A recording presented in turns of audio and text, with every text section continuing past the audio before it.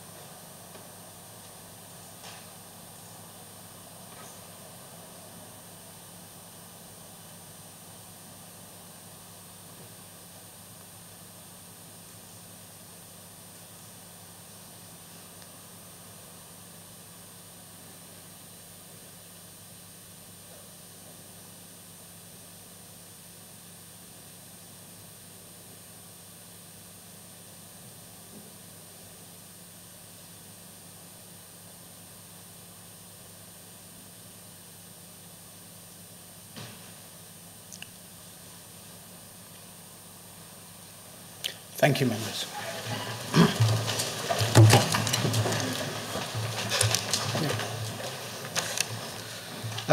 Freddie Limer was, for quite a few years ago, he was the Epping Ward from 74 to 79 and Hemnall from 79 to 86. And he was Vice Chairman of the Council in 82 to 83, and obviously he was Chairman 83 to 84, and I think he's on the board here somewhere. Now, I think Councillor Whitbread, you'd like to... Thank you, Chairman. Chairman, I'm sure you'd probably like me to take each of the councillors in order, if that's okay with yourself, rather than carrying out an aerobic exercise of getting up and down. Freddie Limer was one of those institutions in Epping for many years. He did a lot of good work for this council in its formative times. He was originally on Epping Urban Council as well as Epping Town Council. Really great servant of this district. I never had the pleasure of serving with him on the council, but he had a very highly regarded record in housing, which he was awarded the MBE for, going back many years. I had the opportunity to attend his funeral yesterday along with yourself and other councillors, and certainly it showed what a well-respected person that he was over a period of time. Councillor Pennell, he was a councillor when I first came on the council, obviously of great reputation in Waltham Abbey and with a very good history and pedigree down there of doing good things for the local community. I didn't know him personally, but I know he was highly regarded within his group and in the council. Susan Perry. Now, Sue I knew really well. Sue was a councillor on the town and district with myself, and she was highly regarded by local people. She did an awful lot. Sometimes you read the 2 short paragraphs on a page and it doesn't say enough about what a person's actually done in their time as a councillor. And Sue really cared about Epping, and she was really passionate about the town. She was town mayor, did a wonderful role as town mayor for the year that she was doing that role. She right to the end, she cared about Epping. If you caught her in the high street, she would give you an earful about what wasn't being done and what was being done, but she kept in touch the whole time. And it's just so sad to lose Sue at such a young age, really, because I'm sure she would have been back for another term at some point in the future, but she was enjoying her time with her grandchildren as such. So my condolences go out to all the families who have lost loved ones. My thoughts are with them at this moment in time, particularly to Sue's family with young grandchildren and such as well. So my thoughts are there. I think that's all I can really say, Chairman, that they're a sad loss to this district. Thank you. Yep. Philip Pennell, excuse me, was the Labour councillor for Waltham Abbey West, I think, from 1990 to 2002, and he worked on just about every committee we had going, and I know Councillor Murray would like to say something. Thank you, Chairman. I knew Philip very well. I was privileged to work with him for the whole of his 12 years on the District Council in the same group. He was an excellent colleague, had an absolutely astute understanding of his local community and the issues he was facing. He was a first-class socialist and a wonderful leader who always brought his scientific training to the fore when putting an argument forward. And I can still see him tonight, Chairman. He used to sit in that row there. It's where the Labour group used to sit. And when he was the leader of our group, he sat there and forensically, due to his scientific training, was able to put forward an argument. He was simply a wonderful colleague who worked really hard for this district. For a period of time, he was the de facto leader of the council. He wasn't the leader of council by appointment, but no group had a majority, so there was just informal relationships between the groups, and he was kind of de facto the leader of the council. Colin Huckle was chair of P&C, and the two worked really well together. He was a leader who was prepared to listen to other people and respond appropriately, a wonderful skill. He was also a committed Christian, and he did see his council duties as part of the instructions that all Christians follow, that you put your faith into action, deeds into action, faith into action. And you always learn something about someone that you didn't know when you attend their Thanksgiving service. And it didn't really come as a surprise to me, but I didn't know this, that the guiding book for Philip was John Bunyan's book, Pilgrim's Progress. And anyone who's read that book and anyone who knows Philip wouldn't be surprised that the two went together. So that's the tribute I want to make, Chairman. But I also want to make a tribute on behalf of someone else and about Philip, and I do have his permission. It's a former district councillor from Waltham Abbey called Anthony Watts, which many of us know. I think he's done 2 different terms on this district council, and he's currently mayor of Waltham Abbey. And he played an absolutely wonderful public tribute to Philip, and I do have Waltham Abbey Councillor Watts' permission to share his tribute in the chamber tonight. In fact, he was delighted when I said I wanted to share it. And this is what Councillor Watts said in the Guardian on August the 22nd, so, and I'll read it precisely. We rarely agree on the means by which issues were to be dealt with, so that's obviously Anthony and Philip, but always agreed on the ends, the best interests of Waltham Abbey. Philip was always a man of high principles who served the community quietly but effectively. I, that's Anthony, always listened to his views and opinions, especially where they differed from my own, as I knew they were founded on the best of intentions. He especially championed the underprivileged and those less able to speak for themselves in the most persuasive manner. I, for one, will miss him. I agree 100% with Councillor Watts. A wonderful tribute. Thank you. Councillor Stafford. Thank you, Chairman.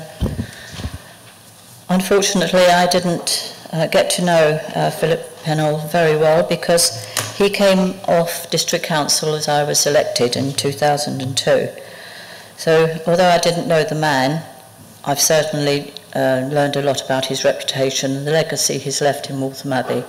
I totally concur with Anthony Watts's tribute to Philip. He was always straight as a die, always had the best interests of Waltham Abbey as his foremost objective, and I do believe that his retirement from the council duties was entirely due to family ill health reasons. He is still respected, admired and remembered for the man he was, and it was a privilege, however briefly, to follow in his footsteps, even if not in the same political interests. Thank you. Thank you. Councillor Morgan. Mr. Chairman, I want to say a few words about Freddie Lima. As you know, he did 22 years on this council. He was part of what Pat was saying earlier, the old school. He, with Arthur Welsh, George Padfield, Ian Beattie and John Pledge, and Mick Welsh. When I joined the council in 1983, they made me so welcome, looked after me. I think it's probably because John Pledge was a fellow farmer, that helped. But yes, they made me really welcome.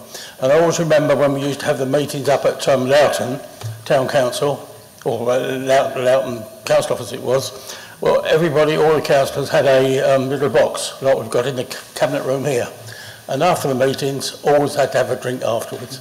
And I've still got my key for the box here. I don't think I've ever been used since it was built. But yes, they were always very good.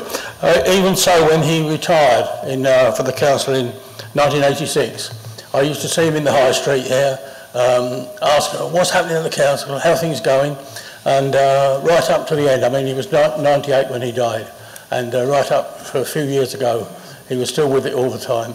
A great character, and we'll really miss him. Thank you. Thank you. Councillor Whitehouse. Thanks, Chairman. Yes, Freddie Lima I knew only by reputation, but as been said, it was a big reputation, reflected in the award he got of the MBE, and more recently as a Freeman of Epping. With Philip Pennell, I did overlap with him on the council in my early days on the council, and I remember him, as Councillor Murray said, stood there as a thoughtful but powerful speaker, and someone that people listened to when he got up to speak. And Sue Perry, I got to know a bit better as we served together on Epping Town Council and on this council, and she was, as has been said, committed to Epping, and always continued to turn out to events and occasions and so forth, even after she left both councils. Would always stop for a chat at the town show or in the high street, and all three, I know, will be much missed by their families and friends, and we send them our best wishes. Thank you. And also here, of course, we had Susan Perry, who was a district councillor for the Epping Hemnall ward. I think that was, shall we say, we know that ward very well. She served on lots of the committees here, and again was a hard-working, conscientious councillor. And I gather, Brian, you would like to... Thank you, Chairman. Thank you also Councillor Whitbread, who successfully took everything. Although we didn't collude, I must admit, it shows the strength of Sue, really, because I got more or less the same points that I was going to make. She was a feisty lady, no doubt about it. She called a spade when it demanded, and I was on the rough end of her tongue at times, but she was a very good friend. I was only here on the council my first year, and I think that was her last year, but I did serve for 4 years on the town council when she was mayor, and I followed on 2 years later, and she was great help to me in that. She had Epping entirely at her heart. There was nothing that she wouldn't do for Epping, and it's nice that she's in good company tonight with the comments that have been passed about the two other former councillors. Everybody can appreciate. It's unfortunate sometimes the recognition comes a bit late, but nevertheless, Sue was a very good friend, and but it didn't stop her giving her opinion if you upset her. And finally, I will say this, like Councillor Whitbread, I will certainly miss it. I didn't know somebody else suffered the same way. Sometimes it was a good trip down the high road when you met Sue, but other times you could get crucified. Thank you. Thank you all for those kind tributes. Item 3, minutes. They're on pages 9 to 90. Can I take those as read? Anyone got any issues? Take them as read? Thank you. Item 4, declaration of interest. Anyone got any declarations of interest? No. Announcements. Mr. Tulks. Chairman, apologies for absence this evening from Councillors Chambers, Hadley, Judy Jennings, Kesker, Lee, Lyon and Sartin. Thank you. Sorry? Councillor Phillip. Chairman, apologies for lateness from Councillor Jones. Thank you. Okay, moving on to 5B, Chairman's announcements. It's, as you know, I was away for a little while in the summer, but since I've been back, things have gone a bit chaotic, shall we say. Very enjoyable this weekend. It was Battle of Britain Remembrance Day, and obviously with North Weald Airfield, we were privileged to have members of 56 Squadron come down, who, as you know, served at North Weald during the war, and we had a remembrance service at St Andrew's Church in North Weald, which went very well, and I took them to their old mess, better known as the King's Head, North Weald, for a pint at lunchtime, and in fact they have invited us to go up and see them at their new base, which I shall do.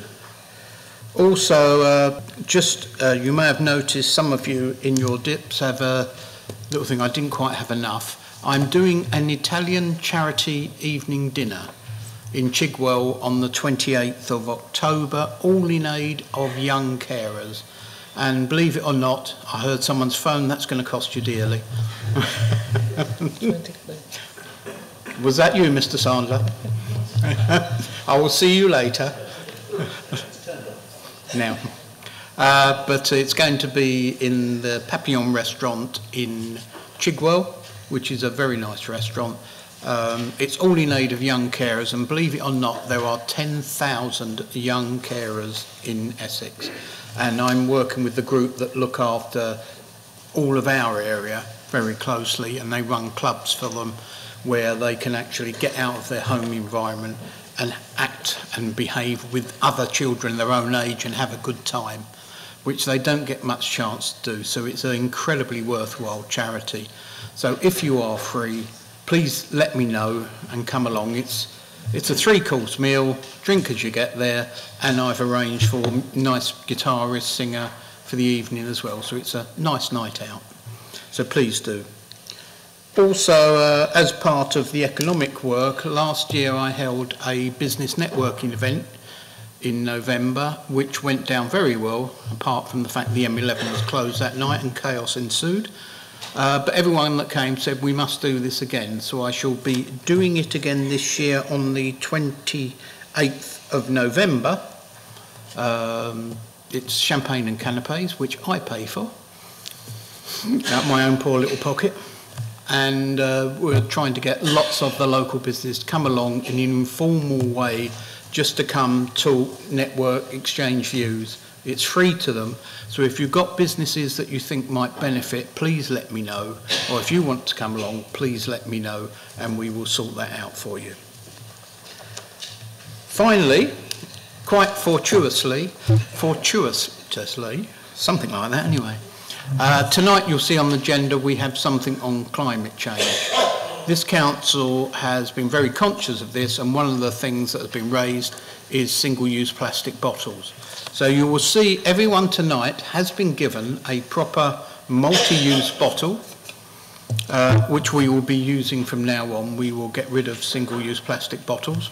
I've spotted that. Right, okay. But I think it's very nice. So please, if you haven't got yours, it should be in your dip in the members' room.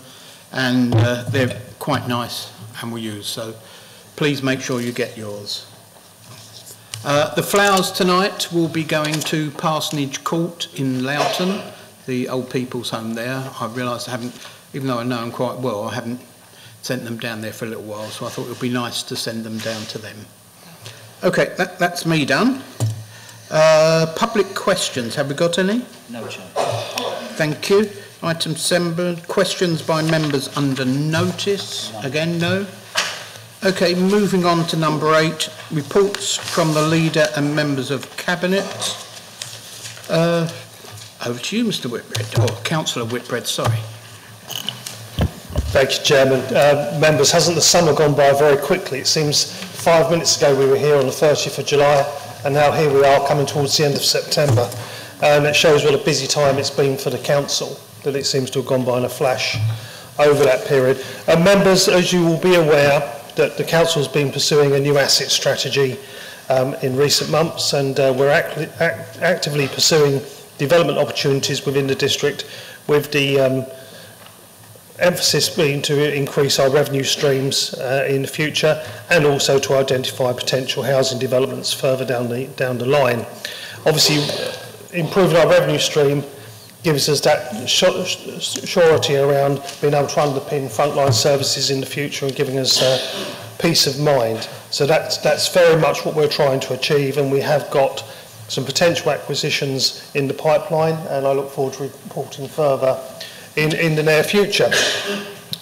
Members will also have been aware from the news that Northwood Airfield has been granted special planning permission by the government for use as a customs hub when we leave the EU on the 31st of October. HMRC will be sending out 1,400 letters to local residents advising of the work starting and giving a contact point for any questions. The Council has negotiated with Government to ensure local and district residents see some benefits from the operations coming to North Weald. So this evening, I'm pleased to announce that even though this is only on a temporary basis, North Weald Parish Council will receive £50,000 from the funds that we're receiving. So that's an announcement that I'm making this evening, that 50,000 of what we're receiving will go to North Weald Parish Council. As will the local highways panel. We always know the local highways panel is short of funds to do some of the small projects that we wish to do, and it's my intention that £50,000 of that should go to the local highways panel to pick up on some of the schemes that we haven't been able to do this year. So I'll be speaking with the local highways panel officer tomorrow and making sure that comes about. Other contributions are planned towards environmental improvements across North Weald, including master planning and green space provision. And I think that's, whilst obviously we want everything to run smoothly on the 31st of October and after, it's important that the government makes the right provisions for any needs. So it's good that the government has been working quickly over the summer and making sure that we're ready to leave on the 31st of October. In addition to that, we've been continuing our work on St John's Road with a number of key meetings taking place with officers, consultants and members, and I'm looking forward to bringing forward a report to the December Cabinet meeting, which will see the site options come forward and the opportunity for members to make the decisions on where we go forward. But as members know, we want to put the new Epping Sports Centre on that site, and we're looking forward to bringing forward the innovative consultation that we'll be doing on that site in December. Working with our partners across the district and more widely has seen a number of meetings taken place. I've met with Princess Alexandra Hospital and the CCG to engage in the significant changes being proposed across health and social care in West Essex. The PAH funding for the new hospital remains a challenge. The overall transformation in health continues, with the STP activity becoming a focus area across West Essex, and the importance of district representation is all too clear, and we are working with our adjoining districts to make sure that they play an active role in the West Essex and Hertfordshire STP alliances as they're formed. At the Essex Leaders and Chief Execs meeting, a number of topics affecting Essex authorities were on the agenda. You will hear from my housing colleagues shortly about the meeting in London. There's also a number of ideas that were brought forward about empty properties and getting a cross-county strategic view on that.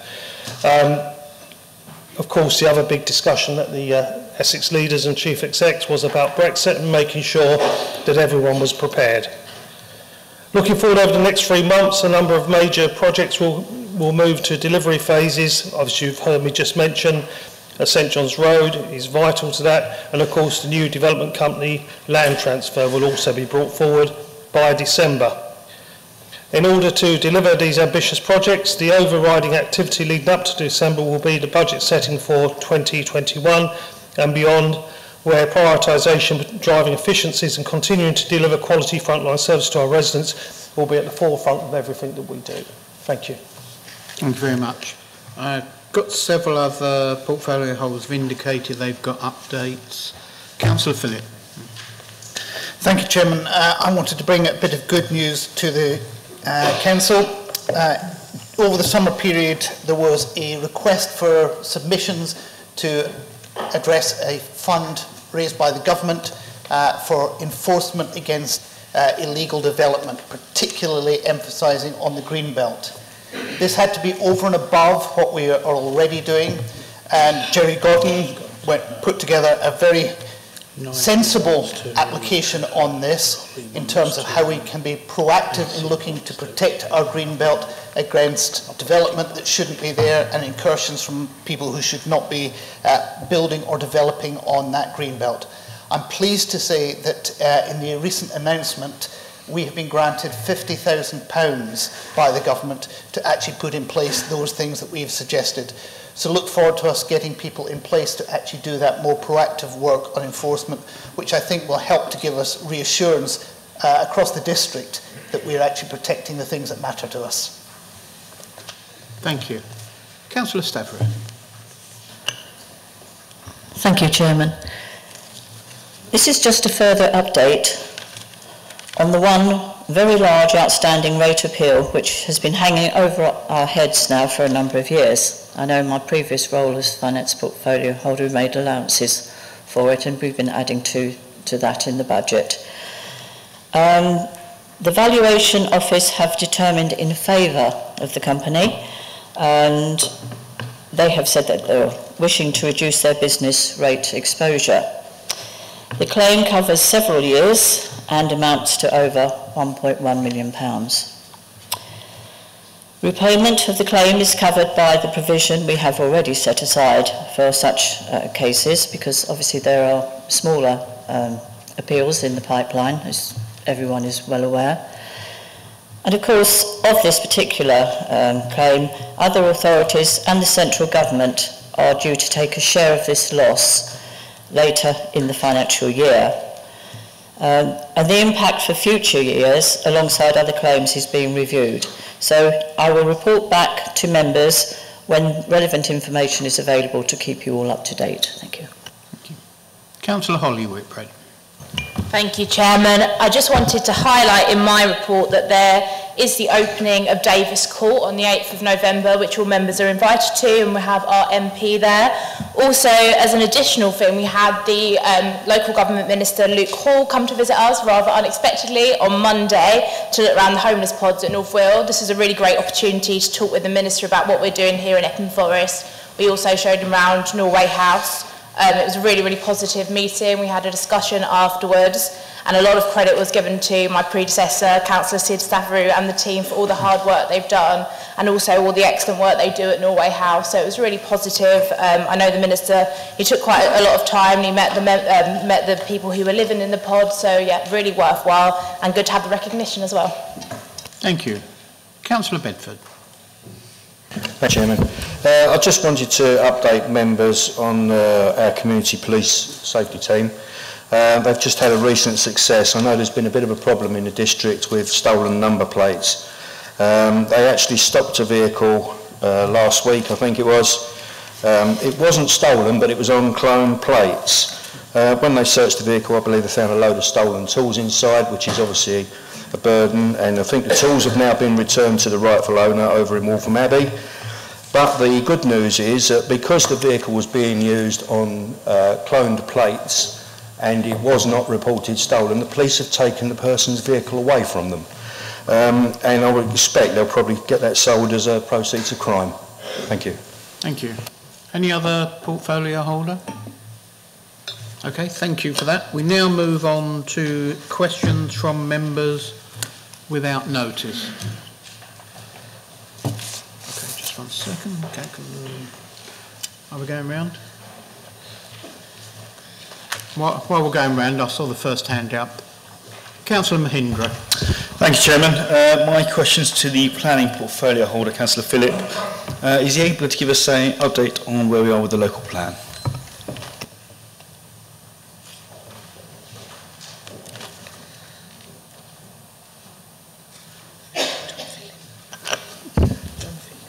Sorry, Councillor Phillip, I'm just Thank you, checking Chairman. the list. Yes, I didn't want to interrupt you, Chairman. Thank you, Councillor Mahindra. That is what you call a very open question. There is a lot to say about the local plan, and if I were to go on at complete length, I suspect I might use up all the Chairman's time for questions quite easily. Since we had our last full council, we have received the interim letter from the planning inspector. It was quite a lengthy letter, comes up to all this number of pages, 21 of them in total. The bottom line, I think, is that overall it's a very good letter for us. The things that it doesn't say are equally important as the things it does say. There is no suggestion in the letter that we have failed in our duty to cooperate. If we had failed in our duty to cooperate, that is something that cannot be resolved through an examination in public. There's no suggestion that legally we are unsound, which again is a very positive thing. There's a number of things that we need to take on board and do work with, and once we've done the first bits of preparatory work on that, we will be going back in a reply to the inspector, clarifying what it is that we are intending to do, when we intend to do it, by, and how we intend to move forward on the things that she's asked us to do. We haven't yet got to the point where we can write to the inspector, because I want to make sure that once we know what our new schedule is, it's a new schedule that we can stick to. I've been very clear ever since I took on this portfolio that when we stick milestones in the ground, judicial reviews accepting obviously, we keep to that schedule. There's a number of things that we need to do some work on. Probably the biggest one is in terms of the special area of conservation, and for that our habitats regulation. It's unfortunate that up until almost immediately before the particular session with the inspector, Natural England had made no indication that they were unhappy with our methodology. In fact, all the indications coming down the line had been that we were getting towards an agreement on that. So for that to actually come out at the inquiry in public itself was unfortunate. We did defend very robustly our habitats regulation assessment. We still believe in that habitats regulation assessment, though it is worth saying that a number of different regulations have come out in the time since the inquiry in public closed, which we have to now take on board. We couple that with changes in things in the plan that we need to look at, both the extraction from the plan of Limes Farm and Jessel Green, the need to look again at the convent site in Chigwell, a site in Roydon which we'd allocated for a small number of houses which the developer believed was no longer viable at that level. That has to come out. We have to look at the phasing of development around both Harlow East and South Epping, and with South Epping it may be a case of changing the numbers there as well. Once we've done all those assessments, we then need to factor that in to things like the transport assessment. What's that going to have an effect on the transport assessment? And only once we've done that can we then go on and rerun our habitats regulation assessment and our sustainability assessment. So I guess I'm flagging up now, Councillor Mahindra, this is not going to be a particularly quick activity.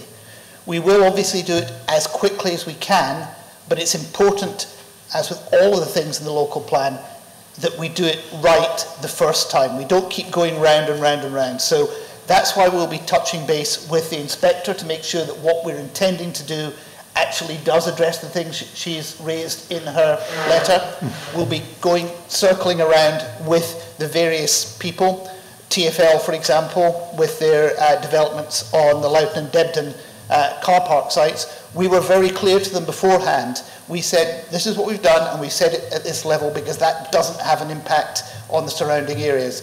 If you go in for 12 or 13 stories, that doesn't fit with the surrounding area. We would strongly recommend that because we will not be able to support it. And that's what the inspectors come back with. So we have to work with them. We have to work with Natural England. We have to work with the conservators of Epping Forest to get all this in the right place. I wish I could tell you how long a piece of string is. I can't do that at the moment. As soon as I can, I will come back to Council and let you know what's happening.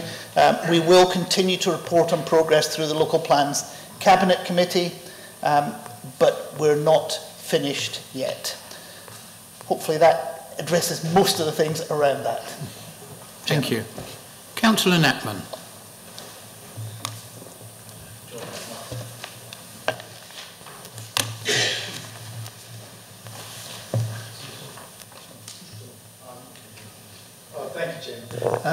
I think it is, but don't worry. My question is to the planning portfolio holder.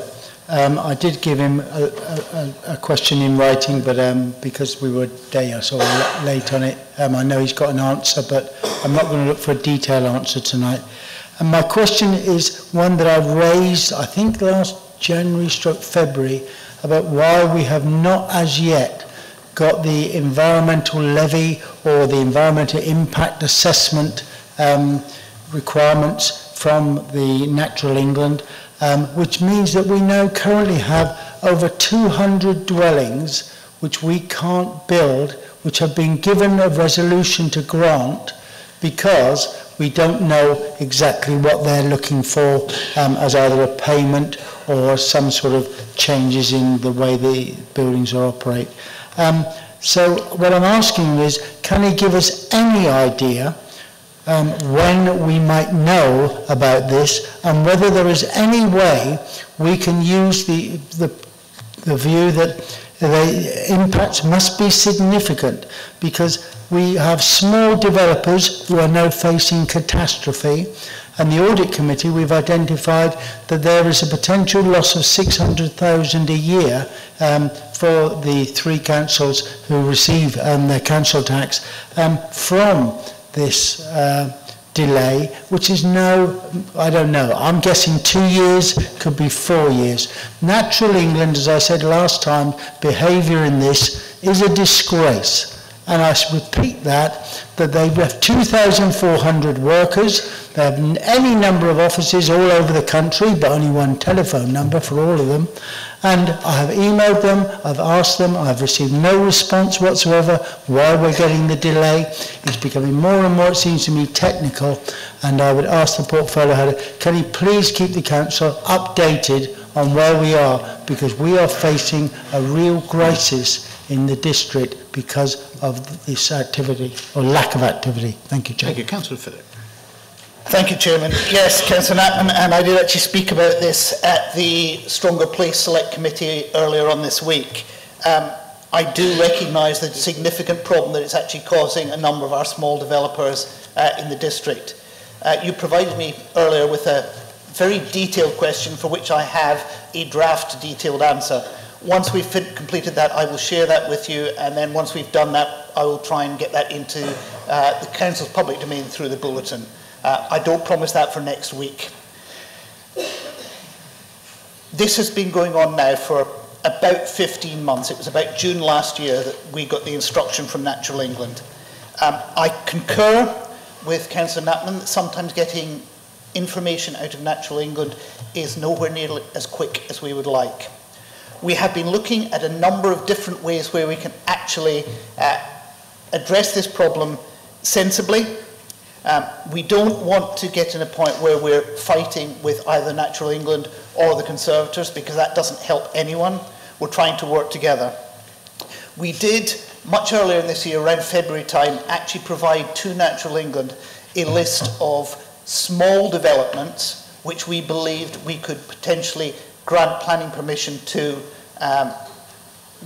still working under the constraints that Natural England has put on us. I have to say at this stage, we haven't yet had a formal answer to that. That's not through lack of chasing on our part. I know it's been chased at least twice this week alone, and we will not take our foot off that one. We are looking as creatively as we possibly can to try and break this logjam and still fulfil our requirements around the special area of conservation. Just to make it very clear, it's not like the visitors' pressure where we actually have a mitigation strategy in place and agreed through Natural England, through the Conservators. That is very clear. We know how much money each particular development needs. We don't yet have an agreement with Natural England as to what needs to be done to make these developments acceptable. And just to be really careful here, it's not the impact of an individual development that's needed to take into account. The case law is very clear. It's a single development and in conjunction with all other developments happening. And that's where the real challenge comes from. And that's why it's a non-trivial problem. But that's why we believe with these small developments, which would have been happening on windfall sites and have been happening over the last few years going forward, that we are in a strong position. Councillor Knappman has my assurance that we will not stop pushing that one to try and get it through, because in general it is those small developers that are having the problem. They are important to us. Yes, they bring in council tax, but that's not the reason. We want to see those developments happening in the right place. If they hadn't been the right developments in the right place, we wouldn't have been looking to grant them planning permission. One flag of warning: because significant regulations have changed since we resolved, either as a delegated decision or as a planning committee, to grant planning permission, we will have to re-look at all those that we've resolved to grant permission but not issued before we issue the permissions, to make sure that nothing in terms of the regulations has changed to make that decision no longer sound. If I get good news, I will let the council know at the next council meeting, and if it's good news significantly before that, I will find a way of letting the council know that some of the logjam has been unjammed. Thank you. Councillor Neville. Thank you, Mr. Chairman. This is a question to the portfolio holder for contract and technical services, and I've already primed him that this is going to come his way. The question is about the parking on grass verges in Cascade Road in my ward, which has been become increasingly an issue, and he kindly took up the issue for me some months ago. I would like to ascertain what sort of resolution we may be looking at. Thank you, Chairman, and thank you, Councillor Neville, for that question. We have corresponded by email over the last 24 hours about this, and I am afraid I did drop the ball a bit on this when sick leave over the summer. However, I realise, and I agree with you actually, that perhaps yellow lines are not the way to go with this particular issue, and I will be going back to officers to discuss some of the other options that we did discuss earlier in the year, and see if we can get those resolved and put in place. And I will do a site visit as well now I'm up and running again. Thank you. Thank you. Rather than sit down, Councillor Avey, I gather you wanted to ask a question. Thank you, Chairman. It's good of you to think about my problems, but yes. And I'm doing my best here to not rush to the toilet. It's a question actually for Councillor Phillip, Planning Services Portfolio Holder, and I'm asking this question not as a Cabinet member, but as the Ward Councillor for Broadley Common, Epping Upland and Nazing. I recently attended a Roydon Parish Council meeting with the developer of the Water Lane site, which forms part of the sites in the submitted local plan. There was considerable concern amongst the parish councillors about future traffic infrastructure around that area.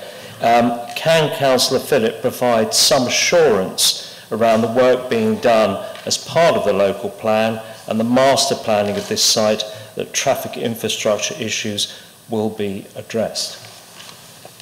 Councillor Phillip.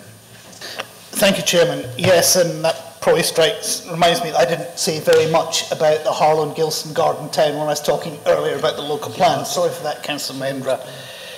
Obviously, our three major sites around the Harlow and Gilson Garden Town are a significant part of our local plan. We are working on them as part of the local plan, but we also work on them as part of the overall Harlow and Gilson Garden Town and the board which oversees the work that's done there. And there is actually a separate Garden Town team that looks after a whole number of things, with representatives from the officers of both ourselves, Harlow and East Hearts, working together. There are a whole number of work streams that are going on around that 10 or 12 at the last count, although we're looking to see if we can actually reduce the number of work streams to make it a bit more efficient. One of those work streams is, in fact, sustainable transport. One of the visions around the Harlow and Gilson Garden Town is actually a modal shift away from private use vehicles. To that end, if you've seen any of the Garden Town exhibitions, in fact there was one downstairs last year showing things like this, it shows that we have, as part of the Garden Town, a sustainable transport corridor running from the north in Gilson down to the south in Latin Priory, and from the east in Harlow East all the way across the west at Water Lane. The aim here is to move to having 60% of all journeys not being taken by private vehicle. It's a very ambitious target, and it ties in fact to what Councillor Neville and myself will be talking about later in terms of climate change. We need to be able to reduce emissions, we need to be able to reduce congestion, and you can only reduce congestion by reducing the number of vehicles. It's not sufficient just to move from petrol or diesel driven to electric or other technology. As part of the Harlow and Gilson Garden Town work, there is a very detailed infrastructure plan which builds on the infrastructure plan in each of the three local plans. What that will mean is that the amount of infrastructure needed for Harlow Gilson Garden Town actually results in a significant burden on each house developed there, and that, as members who came to the viability session that we had in this council chamber will realise, that is part of the cost of doing development. Last time they looked, I think it was looking at somewhere around about £55,000 per dwelling in terms of the charge that we're going to need to take, and a significant amount of that will be to make sure that the infrastructure for transport, and I'm not saying necessarily all roads in terms of carways, that will be provided for. And if we can make sure that those movements are driven away from the private vehicles into the sustainable transport corridors, which may be rapid transit, it may be walking, it may be cycling, it may be other ways, and then making sure that those sustainable transport corridors are actually things that will be used. I think we're all familiar with the fact that underpasses to go under big roads is a good idea, but they were designed in such a way that nobody actually wants to use them. So we have to make sure when we do those sustainable transport corridors that they are things that people are going to want to use. If we can get that happening, then we'll be able to reduce the impact on the roads, even with not changing the infrastructure, but we do still need to factor infrastructure around Water Lane and the other Garden Town sites and make sure that we get a better place for people to live. You're talking well tonight, Councillor Phillip. Councillor Murray. Thank you, Chairman. My question is fairly low-key, but just a courtesy one. I hadn't intended asking the question, but as soon as I heard Councillor Holly Whitbread this question came to mind. So this is for the Housing and Property Services portfolio holder.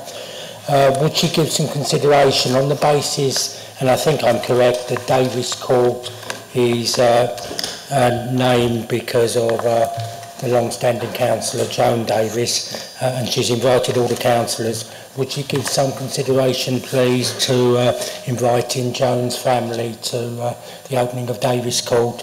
Her son lives in my ward, so if contact is needed, but I think that would be a very nice touch if Joan's family could be invited.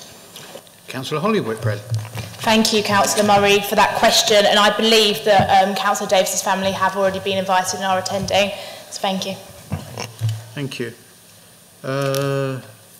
Councillor Peter Bolton. Thank you. Just a short one, directed to Holly Whitbread, Housing and Property Services portfolio holder. It was interesting to read that she recently attended a Property Weeks conference, and she was talking about the homeless pods in North Weald. I would be happy if you could report back to us a bit in detail about this, particularly in its effect in homelessness within the district and the satisfaction of the residents. Thank you. Councillor Whitbread.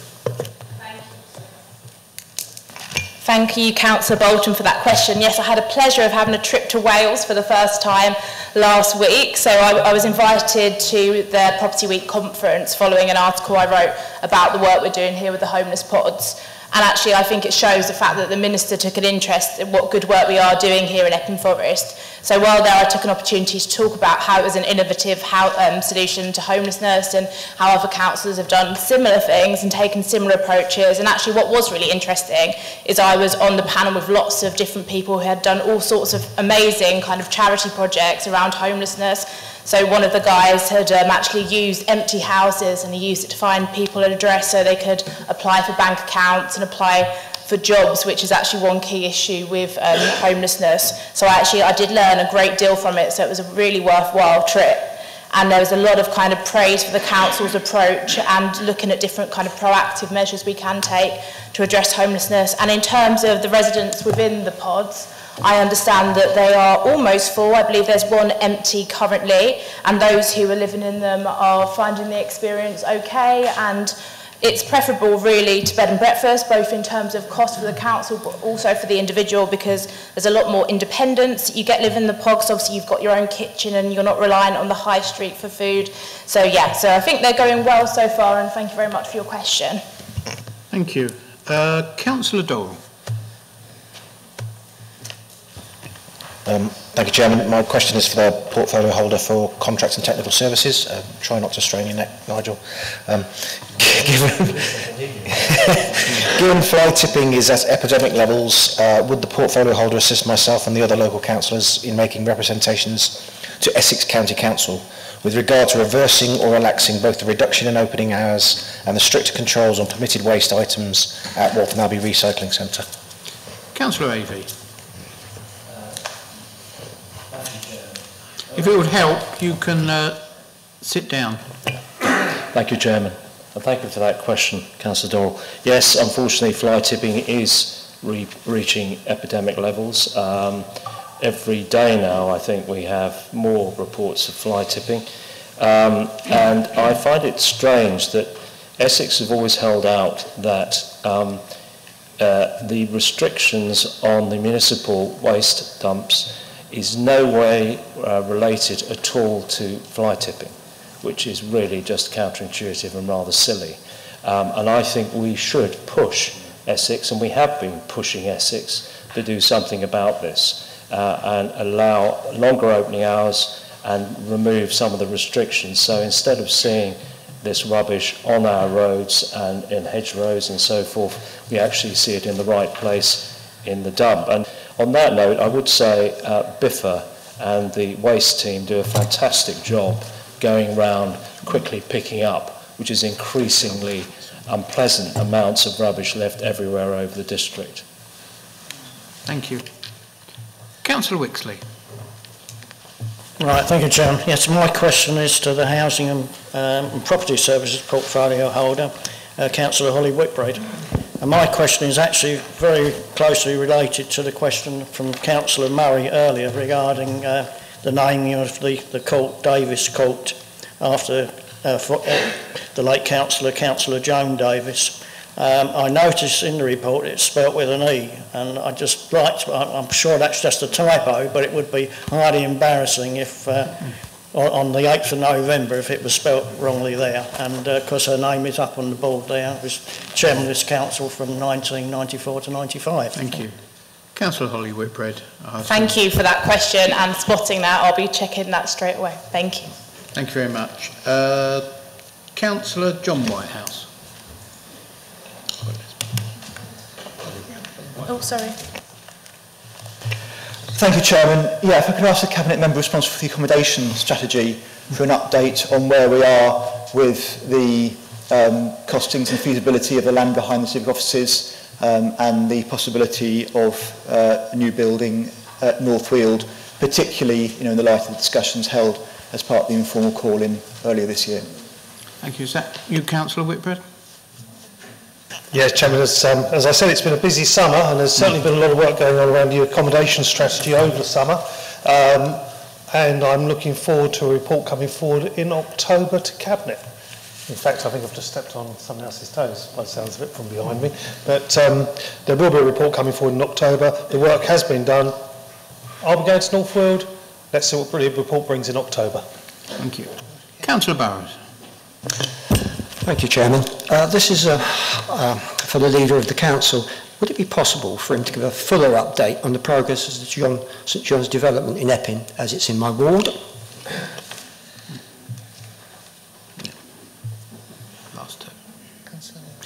Thank you, Chairman. As I said earlier on this evening, we're making progress on St John's Road. We're speaking to consultants. We are looking at the options. In fact, we're meeting in the next week with the Cabinet and other members to look at what the consultants' work is coming back with. We're in discussions with the Town Council, and we're looking forward to bringing forward a full report to Cabinet in December, so we can take the decisions to move it forward to the next stage, which will be a planning application and doing something really good for the district. Thank you. Councillor Plummer. Oh, thank you, Chairman. This is another question for the Contract and Technical Services portfolio holder. Bit of a follow-up to Councillor Dobble's question a moment ago. As the Councillor may be aware, I've been campaigning to try and get permits for small vans and trailers to use Waltham Abbey's recycling centre for a couple of years now, and I've been coming against a bit of a brick wall with the County Council. I started a petition recently, but that's as a Green Party petition, so not really suitable for promotion here. Sorry.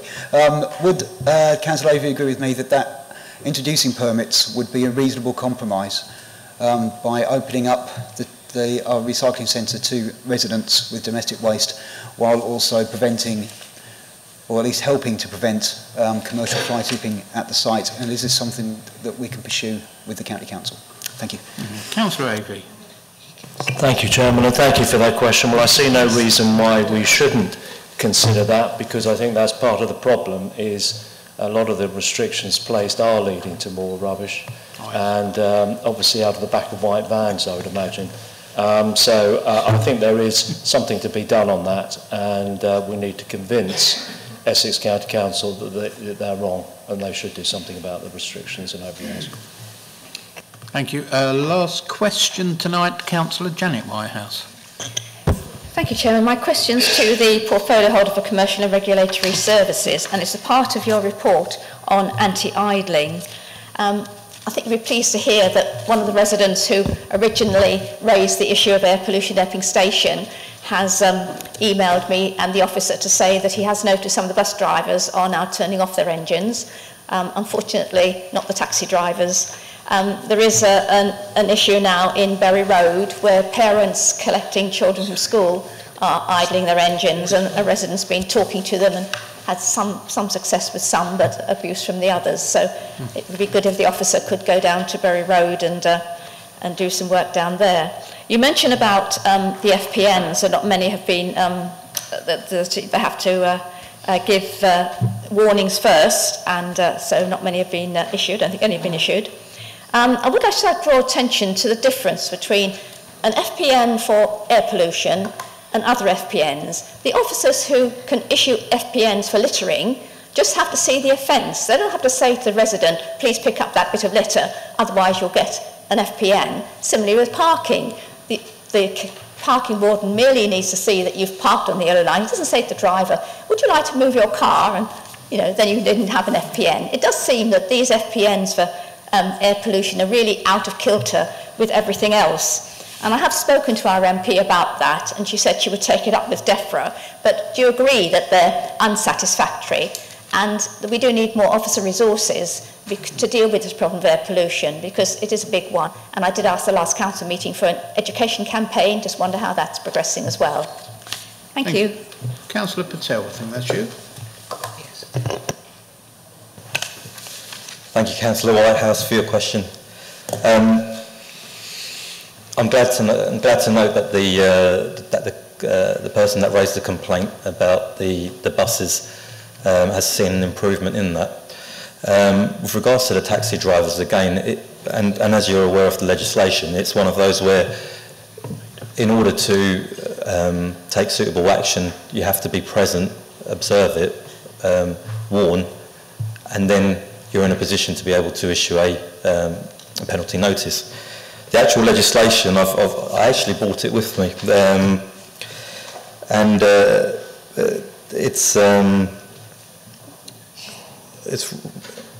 it's quite a lengthy regulation, so I'm happy to share that link with you. However, it is legislation, it is government legislation, and that's what we are tied to. With regards to Berry Road and the school, as you would have read in the report, we've got 5 banners now that have been printed, and we are happy to circulate that around any areas of concern which councillors bring forward. We've placed those banners up at the train station, and are looking to do so at Bell Common as well. But this is open to all councillors to bring forward any concerns in their town and parishes to raise that with our officers, and we'll take that forward. Regarding the wider issue about the message throughout the district, I think we all have a responsibility here in terms of sharing the message. Certainly councillors who are dual-hatted town and parish councillors, there's, as part of the National Clean Air Campaign, we have promotional literature which can be used, that can be circulated around to local residents via parish council magazines, for example. We've now that the schools are back now, we are going to re-engage with the schools and with the parents to raise awareness around that again. But with regards to this and other public health issues that arise, it's all well and good raising the issue now, so raising awareness about an issue now, but how do you do it on a concerted basis throughout the course of a year? And that is the challenge, and with limited resources it is a challenge. But again, it comes down to coordination and working with partners in getting that message across. Thank you. I've been asked just for one quick question. Councillor Pond. Sorry, Chairman, I did indicate, but you didn't notice me. Shame. But your glasses are different, so no, they only look to the right. Chairman, the Epping Society and the Loughton Residents Association, those two radical organisations, have both recently expressed serious concerns about overcrowding on the Central Line. And in particular, one might mention that the interchange station at Stratford now handles about 150 million people a year, which will become even worse after Crossrail. The serious overcrowding has, in our view, extended into what used to be called the peak shoulders. So is there something that the District Council can do. Will the portfolio holder please meet London Transport, Transport for London rather, to discuss Central Line issues and in particular to try to mitigate the awful journey that many of our residents have into Central London every day? Who would like that one? Councillor Phillip? Chairman, as I've already mentioned, we will be talking to London Transport anyway. We do consult them on a regular basis. We do reflect the issues that we perceive in terms of pressure on the Central Line. I know London Transport have in previous times actually attended overview and scrutiny and been scrutinised there. I shall certainly mention the issues that we have with transport next time we're talking to TfL.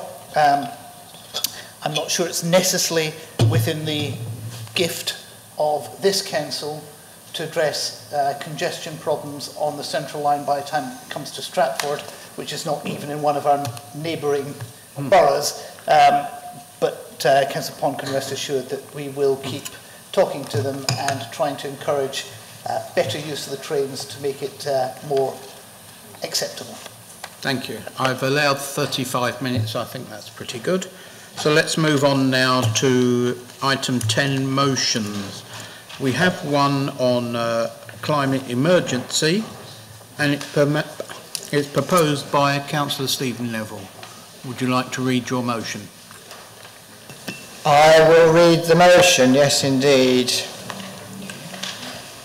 That the Council notes humans have already caused irreversible climate change, the impacts of which are being felt around the world.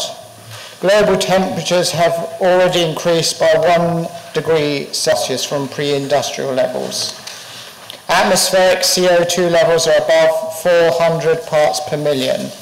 This far exceeds the 350 parts per million deemed to be a safe level for humanity. 2. In order to reduce the chance of runaway global warming and limit the effects of climate breakdown, it is imperative that we as a species reduce our CO2 equivalent emissions from their current 6.5 tonnes per person per year to less than 2 tonnes as soon as possible. 3. Individuals cannot be expected to make this reduction on their own. Society needs to change its laws, taxation, infrastructure, etc., to make low carbon living easier and the new norm. 4. Carbon emissions result from both production and consumption. 5. Epping Forest District Council has already shown foresight when it comes to addressing the issue of climate breakdown, having signed the Nottingham Declaration on Climate Change, written environmental sustainability policy and action plan, and having worked to use renewable energy and energy efficiency, and have had a Green Working Party driving the agenda for some years. 6. Unfortunately, our current plans and actions are not enough. The world is on track to overshoot the Paris Agreement's 1.5 degrees Celsius limit before 2050. 7. That the IPCC's special report on global warming of 1.5 degrees Celsius published in the autumn of 2018 describes the enormous harm that a 2 degrees rise is likely to cause compared to a 1.5 degree rise, and told us that limiting global warming to 1.5 degrees Celsius may still be possible with ambitious action from national and sub-national authorities, civil society, the private sector, indigenous peoples and local communities. And 8, councils and parliaments around the world are responding by declaring a climate emergency and committing resources to address this emergency. That the Council believes that all governments, national, regional and local, have a duty to limit the negative impacts of climate breakdown, and local governments that recognise this should not wait for their national governments to change their policies. It is important for the residents of Epping Forest District and the UK that local authorities commit to carbon neutrality as quickly as possible. The consequences of global temperature rising above 1.5 degrees Celsius are so severe that preventing this from happening must be humanity's #1 priority. Bold climate action can deliver economic benefits in terms of new jobs, economic savings and market opportunities, as well as improved well-being for people worldwide. And finally, that the Council resolves to declare a climate emergency, pledge to do everything within the Council's power to make Epping Forest District Council area carbon neutral by 2030, call on Westminster to provide the powers and resources to make the 2030 target possible, work with other governments, both within the UK and internationally, to determine and implement best practice methods to limit global warming to less than 1.5 degrees Celsius, continue to work with partners across the district and region to deliver the new goal through all relevant strategies and plans.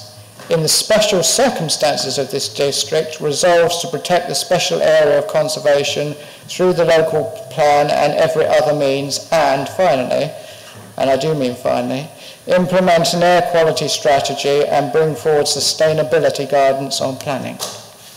Thank you. Do we have a seconder? Councillor Phillip. Do you wish to say anything now? Reserve your right.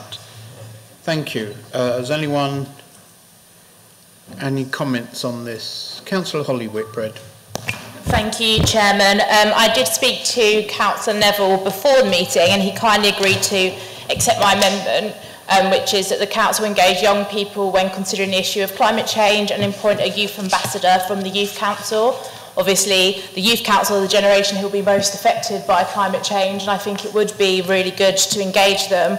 I would like to note, however, that this government have done more than previous governments to actually acknowledge the dangers of climate change, and Theresa May's legacy, or one of her legacies, was legislating to make the UK carbon neutral by 2050. So it is worth noting that there has been more movement from this, I won't get too political since we're all agreeing tonight, Conservative government than many others. But yeah, the main point I wanted to make was just in relation to the importance of youth engagement. Thank you.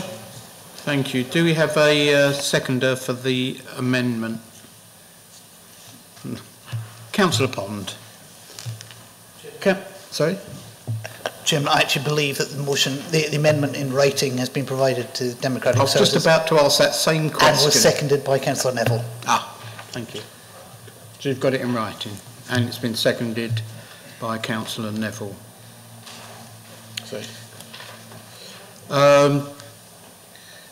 Do you accept, I'm sorry, I'm going to ask, do you actually accept the amendment or do we want to debate the amendment? Since I seconded it, I will accept it. I thought I'd better ask formally though, so we accept the amendment so we can go back to the original one. Councillor Murray. Thank you, Chairman. I'm not going to respond to the comment about Mrs May's legacy, but I certainly don't think the legacy will be climate change, I have to say, and action on the environment. I can think of a few other things. I just want to make 3 points. 2 I think will be okay, the 3rd will be more controversial. Obviously fully support this. I'm an optimist by nature, but I have to say that my understanding of the science and where we are environmentally is, I think we've left it too late myself. A lot of experts will say that some of the trends that we are witnessing are irreversible. And I mean that in all seriousness, but we've got to do what we can. But I'm not convinced. I'm not convinced that we haven't left it too late. I don't mean we as a council, I mean we as mankind. Secondly, it is important we do something, because climate change will hit us eventually, but it's already hitting the most vulnerable and the poorest parts of our world community, and we have to realise that it is an issue now. We talk about our young people in the future, and that's fine, fully understand that, but in the most affected part of the world, climate change and the effects of climate change, is a living reality now. The third point, which I think will be slightly more controversial, but I just feel it, we can all support this motion, but the spirit behind it has to be behind some of the decisions we make as a council. And I just look at one issue, and it's in my home turf. I look at how badly delivered and how badly planned our retail park was. No integrated transport. It seems almost to have been designed and situated to maximise the number of cars that are permanently in a queue with their engines running. You go to that junction. Who builds a retail park, apart from Epping Forest District Council, with no integrated public transport, on the edge of an industrial estate, where cars are wanting to get out, and there's one way in and one way out, and it's the same route. It's designed to maximise the environmental impact. So what I am saying is that by all means support this motion, but it's got to go through all the policies and all the issues that we face, and there will be some decisions that won't be popular out there, but are the right decisions to make if we actually really support this. Though I have to say my overriding feeling is I'm very pessimistic, and I think the science tells me that as a group of people across the world, we've actually left it too late. Thank you. Councillor Plummer. Thank you, Chairman.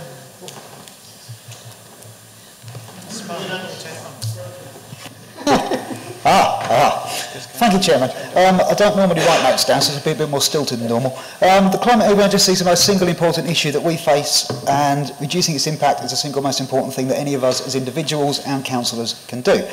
I won't go into the arguments for it, as you've read them in the motion and you've heard them on the media.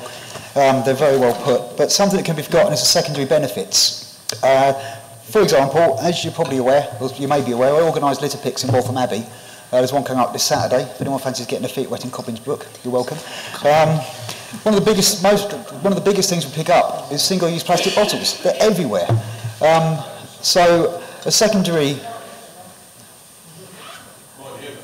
Not anymore. No, that's brilliant. And actually, that brings, as a Waltham Abbey town councillor, like to say how proud I am of my town council for introducing our little Waltham Abbey branded plastic bottles for sale in the Tourist Information Centre a couple of years ago. We were ahead of the game here in Epping Forest by doing that, and looking at further things going forward that we can do to help combat climate change. But there are other wider things. By reducing CO2 emissions and increasing our use of renewable energy, we're not only helping our communities reduce their fuel bills, increase their health, reduce CO2 generally, but also something people don't seem to think of much. We're reducing our reliance, by increasing our use of renewable energies, we're reducing our reliance on despicable regimes that are oil rich, such as Saudi Arabia. Now, I don't think anybody in this room will want us to be trading with them more than we need to.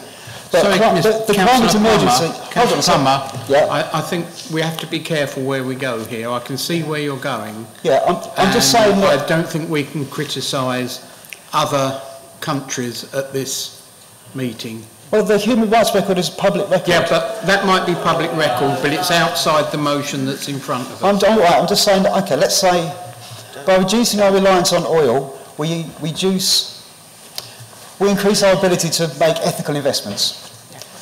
Right, how's that? Also public transport, increased active travel, reduces health costs in the long term, reduces childhood asthma in the short term. So yeah, please support the motion. Thank you. Thank you. Councillor John Whitehouse. Thank you, Chairman. Yes, I was pleased to see this motion reach the agenda after quite a lot of discussion over the last few months, including some useful engagement with groups outside the council. A particularly interesting meeting with representatives of one of the local church groups earlier in the year, who've been quite involved in promoting and putting forward this issue for discussion. And the motion quite rightly sets out the scale and the importance of the challenge ahead of us locally, nationally and internationally. So pleased to see the motion reference some of the things the Council has said previously, the Nottingham Declaration, which I remember proposing here. I think we also had a debate on the 1010 initiative about 9 years ago. And I think the lesson of those is that it's how you implement the action following these declarations and these commitments which matters more as much as the words themselves. The words set the tone and set the commitment and show the Council thinks these are important, and it's what then the Council does to follow up which is important.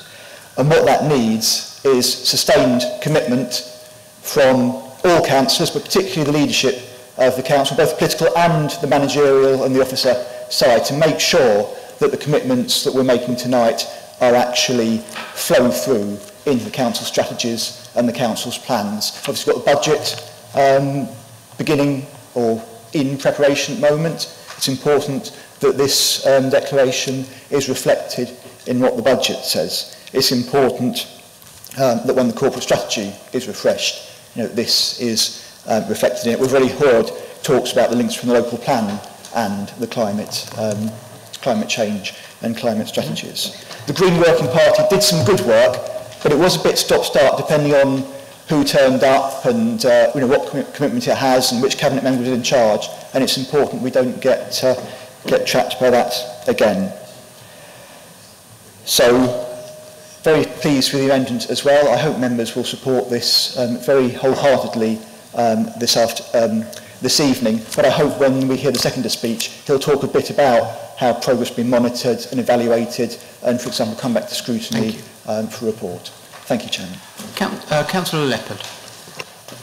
Yes, thank you, Mr. Chairman. I just want to say that I think before any of us consider passing this motion and then patting each other on the back for saving the planet at tonight's meeting, I do think we should take a look at the validity of the whole carbon-driven climate change campaign, as well as the various agendas and motivations of some of the people who propagate these theories with the most fanatical zeal. Now, of course, the climate change alarmists are very fond of telling us that 98% of scientists agree with them, aren't they? Now, as bogus as that figure is, for various reasons, what it essentially means is 98% of professional people do not want to be subjected to a vicious public character assassination, potential career ruination, as well as even... Sorry, I must stop you there. I think you're drifting way outside the motion that's in front of us tonight. It's about climate change, is it not? Pardon? It's about climate change. You're now drifting. What we're on about is this council and how we're tackling it.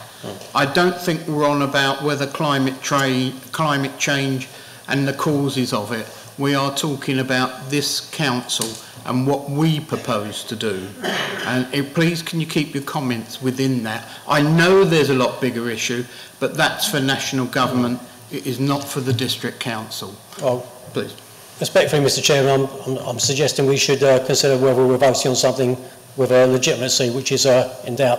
Thank you. Before we consider things that taxing people and things like that. As I say, people are subject to career ruination and all kinds of public vilification. I'm going to drop a couple of names, if I may. No, you can't start any of that, please. I think you've had your opportunity. We know where you're coming from, and I think it's time to move on. Thank you. Thank you, Mr. Chairman. Councillor Chris Pond. Chairman, well, you'll be glad to know probably I'm not going to go through all 18 clauses of this one by one, but I will state that in contradistinction to the member who spoke last, I do entirely agree with this motion. I think that this is an extremely important subject, and I'm glad it's on the order paper tonight for us to discuss. The one thing I would say is that it's very easy, as Councillor Whitehouse mentioned, to pass these motions but not to see them into practical fruition. And for those reasons, I would like to suggest the setting up either of a specialist task and finish panel or a portfolio holder advisory group in relation to items 17 and 18, where I think we can make very quick changes, particularly on air quality. And as you know, Loughton Town Council a couple of years ago had a motion on this at the Essex Association of Local Councils which was agreed to, and similar comments were made in the County Council. A task and finish group was set up there, which made recommendations, but what is always lacking is the impetus to see those recommendations into action. And I wouldn't like to see us simply pay lip service to this. Thank you. You'll be responding to that. Thank you. Councillor McIver. Thank you, Chairman. I'd just like to say I'm incredibly proud of our council for this motion tonight, and I think we set a really good example to businesses and other organisations in our district and beyond that it is possible to take note of the global emergency that we discussed tonight, and I absolutely welcome the further involvement of our Youth Council with this bigger issue, and I think that will have a real long-term benefit for what we're discussing tonight. Thank you. Councillor Baldwin.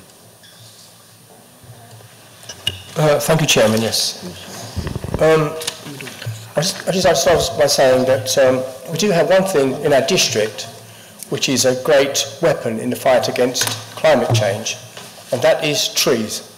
Because I'm very pleased to note that in the Epping Forest that they have planted many, many trees over the years, and it is a great weapon in the fight against climate change.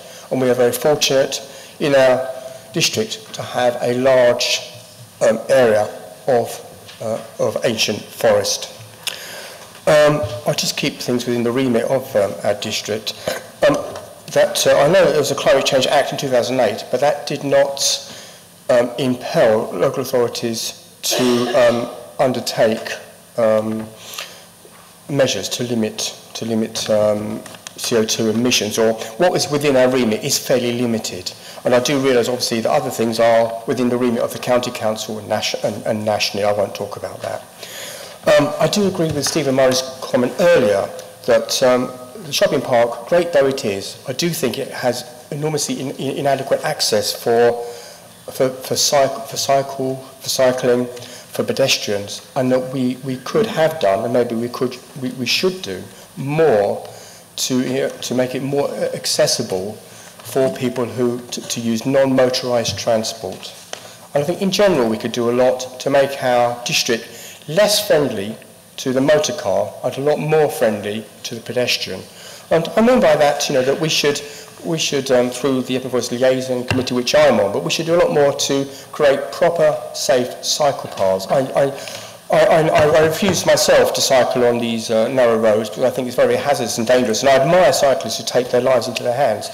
I think we could do so much more to facilitate cycling as a form of recreation and as a form of transport, as an alternative to using the motor car. Another thing I'd like to see is a 20-mile-an-hour speed limit, a residential speed limit, because I believe not only would this increase safety, but it would also reduce emissions. And I think that was discussed in the Council some years ago, but I would like to see that come back to the Council for reconsideration, because I do think that would make a great difference to our quality of lives.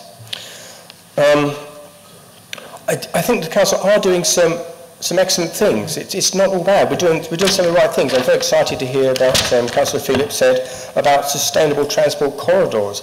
And wow, if only if we could reduce 60% of all journeys taken by private vehicle transport, that would be a fantastic thing to achieve. And certainly, I think it's not just a question of having more EV points, but I think we also do need to reduce our use of private transport as much as we possibly can. We need to incentivise people not to use their cars for short journeys. And other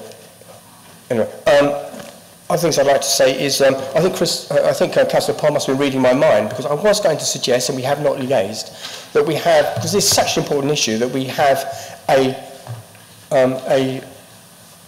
portfolio member, a cabinet member who is responsible for climate change, in order to implement this and push this forward in our district. I think that would be a good initiative. So I would like to second that. Okay. Thank you very much. Thank you. Councillor Owen. Thank you, Chairman. I'm just going to declare an interest, actually, because Aramco I do business with. Some comments have been mentioned, so I'm just not going to vote. Thank you very much. I think we'll come back to you, Councillor Phillip. Thank you, Chairman. And I'm really pleased that across the Council we have a feeling that this is something that we want to do. It's something that I've been talking about with my officers for a while, particularly in the context of the local plan. It's synergistic, I think, perhaps, that Councillor Neville and I both put forward motions on climate change at more or less the same time.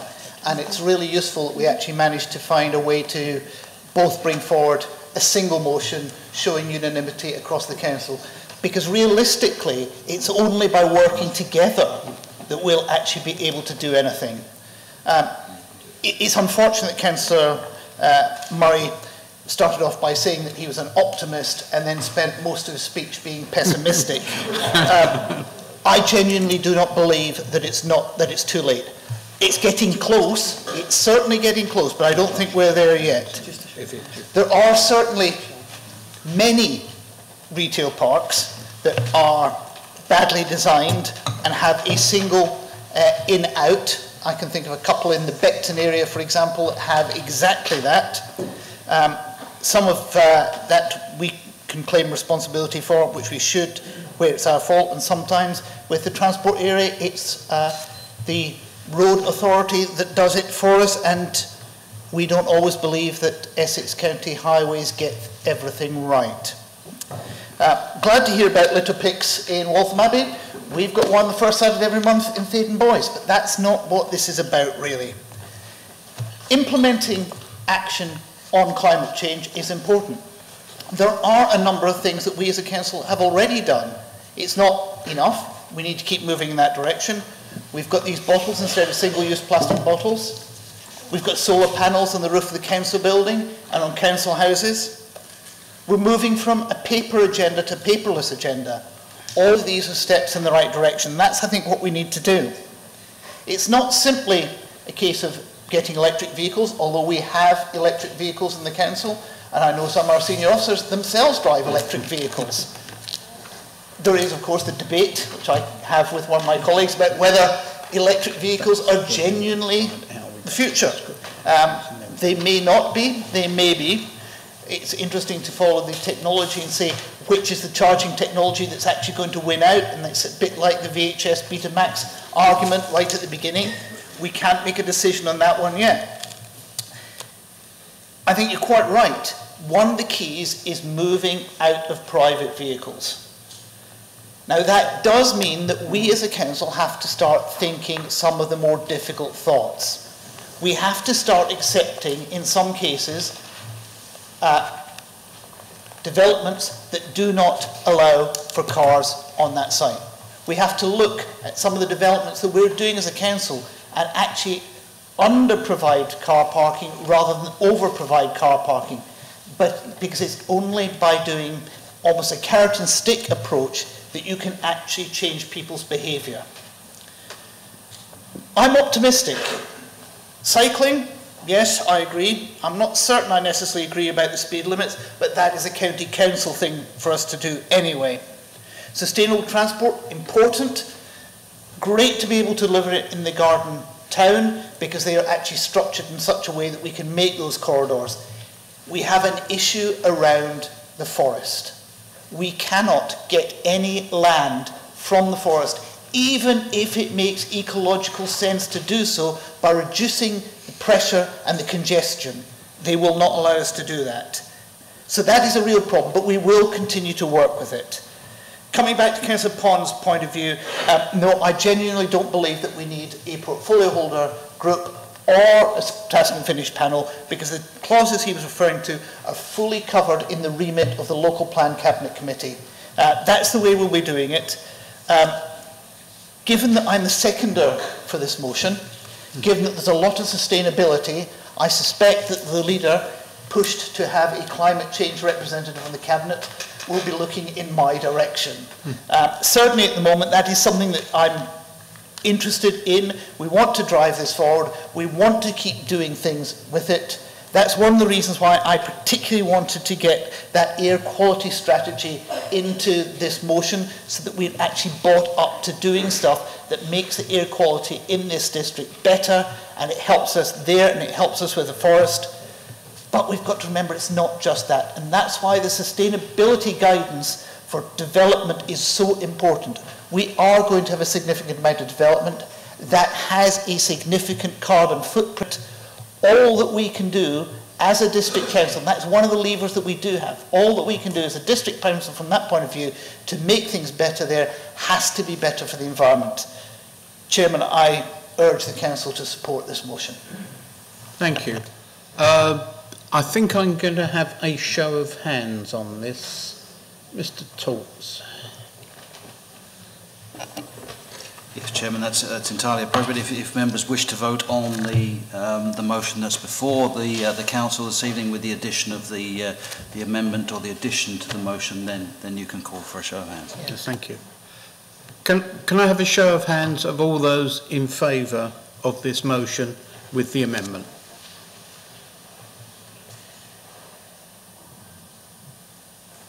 Thank you. Those against? Any abstentions? I know, Councillor Owen.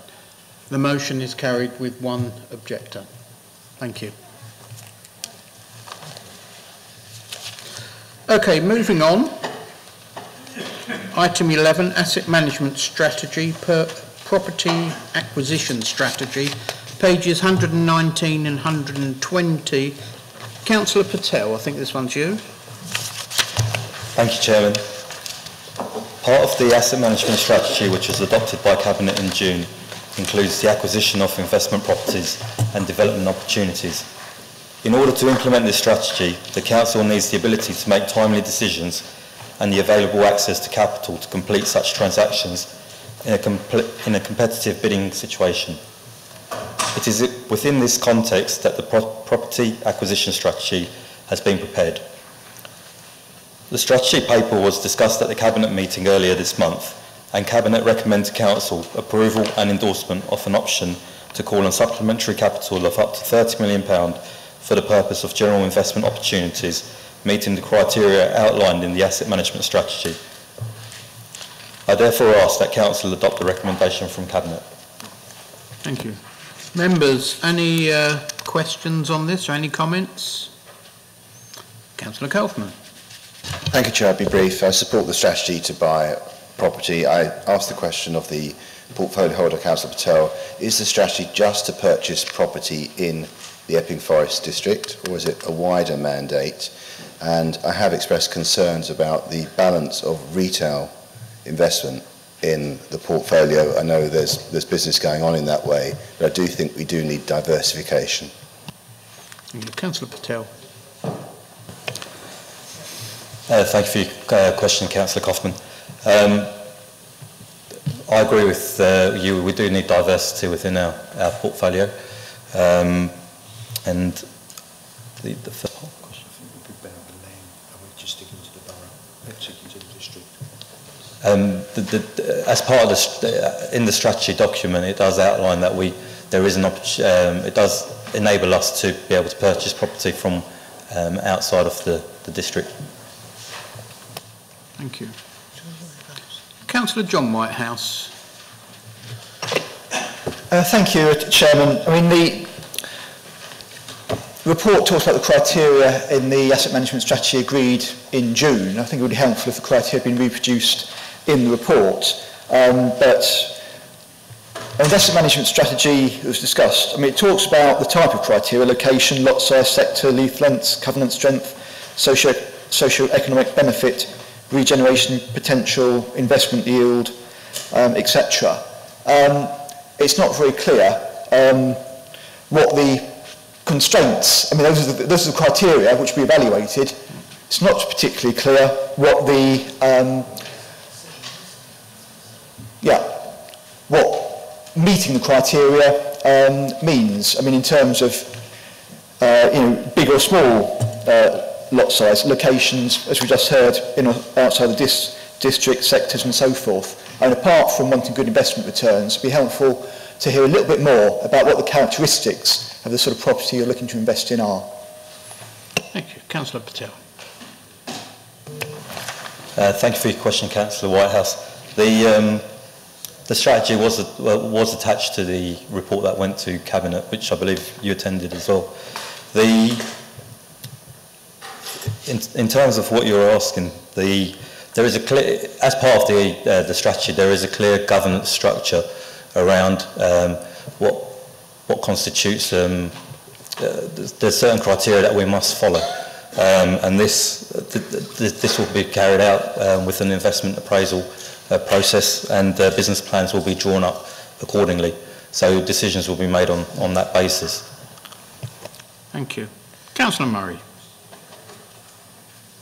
Thank you, Chairman. I wasn't able to get to Cabinet, but I do remember reading the agenda. What was it actually agreed in terms of this strategy about who would actually make the decisions about purchase? Because it did seem to me that the Cabinet agenda was suggesting that it might be left to just a few members who would then subsequently report to Cabinet.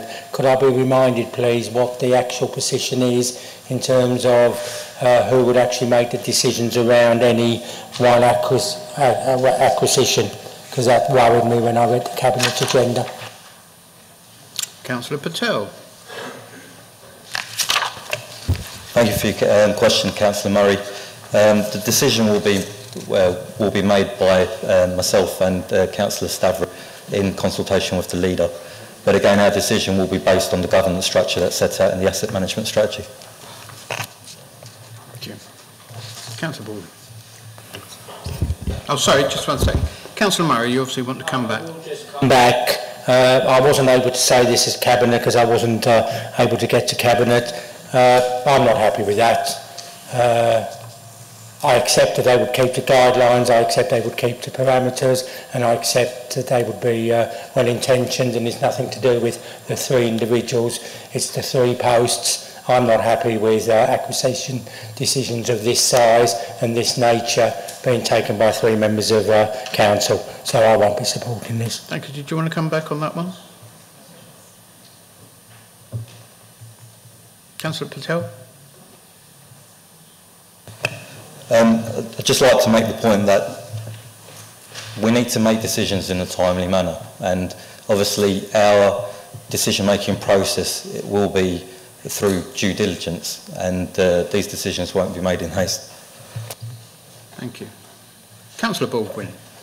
Thank you, Chairman. Just briefly, I'd just like to ask Councillor Patel,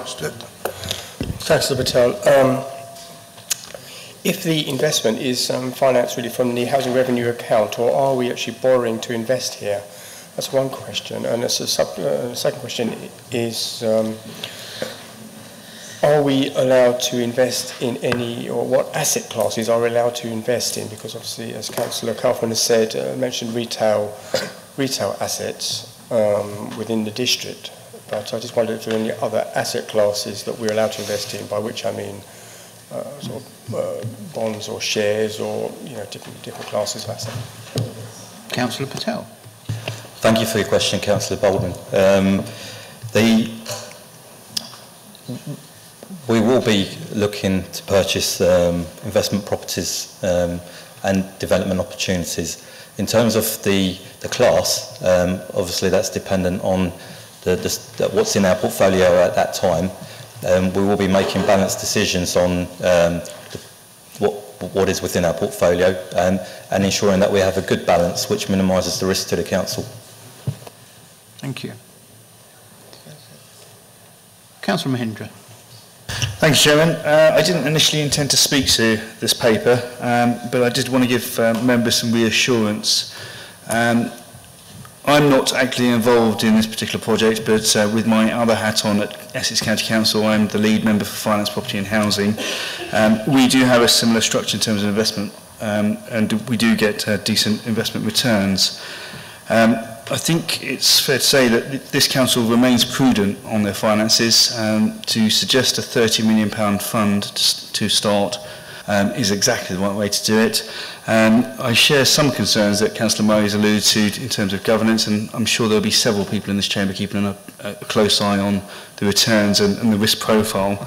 As long as we don't end up like Spelthorne, which is a similar size district council, which has £1 billion property empire and regular conversations with the former Chancellor now, I'm sure our residents will be happy that we are making best use of the low interest rates on offer at the moment. Thank you. Thank you.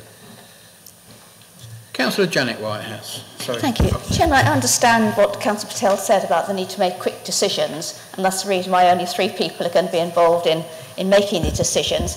But how much information are we going to get about these things? I mean, things like St John's Road, you know, all this discussion's going on, but even we as local Epping councillors have heard nothing about it.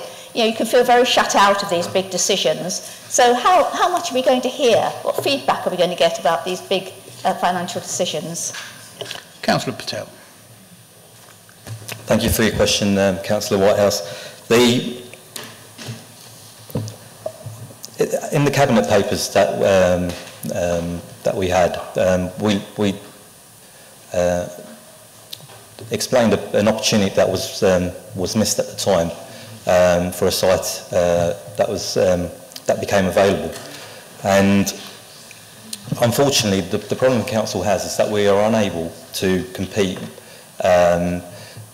in our current situation with developers when opportunities arise. And decisions therefore need to be made timely so that we can get the best for our residents. As the leader alluded to in his report at the beginning of the meeting, we want to realise the best value from our property and asset so that we can safeguard our residents' long-term futures from any potential cuts and the services that we provide. I appreciate there is a level of concern regarding awareness about these issues, but I'm not sure around the Constitution, and I'm looking for some advice, but this would follow the normal process whereby if a decision is made, it would be that there is an opportunity for a call-in? No. I'm not sure, but I think it would depend on what the agreed process is. Okay. Yeah. Yeah, it's not an executive decision, no. I believe, and therefore I don't think the call-in process will apply. But I'm sure there will be strict governance on any large purchase that we might want to make, and quite a lot of discussion would go on. That would be the normal method, but is there anything else you'd like to add to that? No, that's fine, thank you. Thank you. Councillor Caroline Pond. Thank you, Chairman. Yeah, I was going to ask about the call-in as well. I mean, I'm a bit disappointed that that wouldn't fall in. And could I ask about staff? Have we got enough staff and enough experienced staff to deal with these sort of issues? Councillor Patel. Thank you, Councillor Pond, for your question. Our estates team are well experienced in this field, and I'm comfortable with the number of staff that we have to be able to deal with any opportunities that arise. Thank you. Councillor John Whitehouse. Yeah, I just want to clarify something you just said, Chairman. If it's not an executive decision, clearly it's not a council decision, so what sort of decision is it? I think we most probably will have to clarify exactly what's going on there.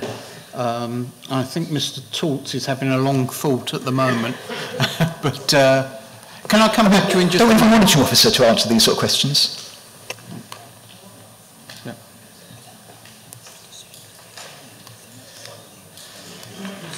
Surely will be. Sorry? An overview as well. Yeah.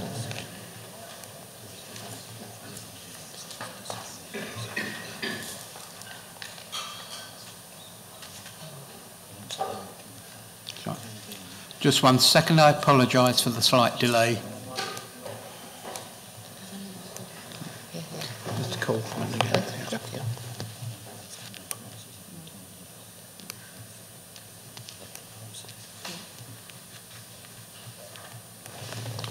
Have we got any reply on that, or can I come back to you on that one in just a moment so we can keep the meeting moving? Councillor Bob Jennings. Thank you, Chair. It's really a question that, following on from Councillor Caroline Pond's question, about the skills and experience that the council has. I have to admit that I'm slightly concerned about officers dealing with this on their own. I would like to know whether or not you intend to take external professional advice. Councillor Patel.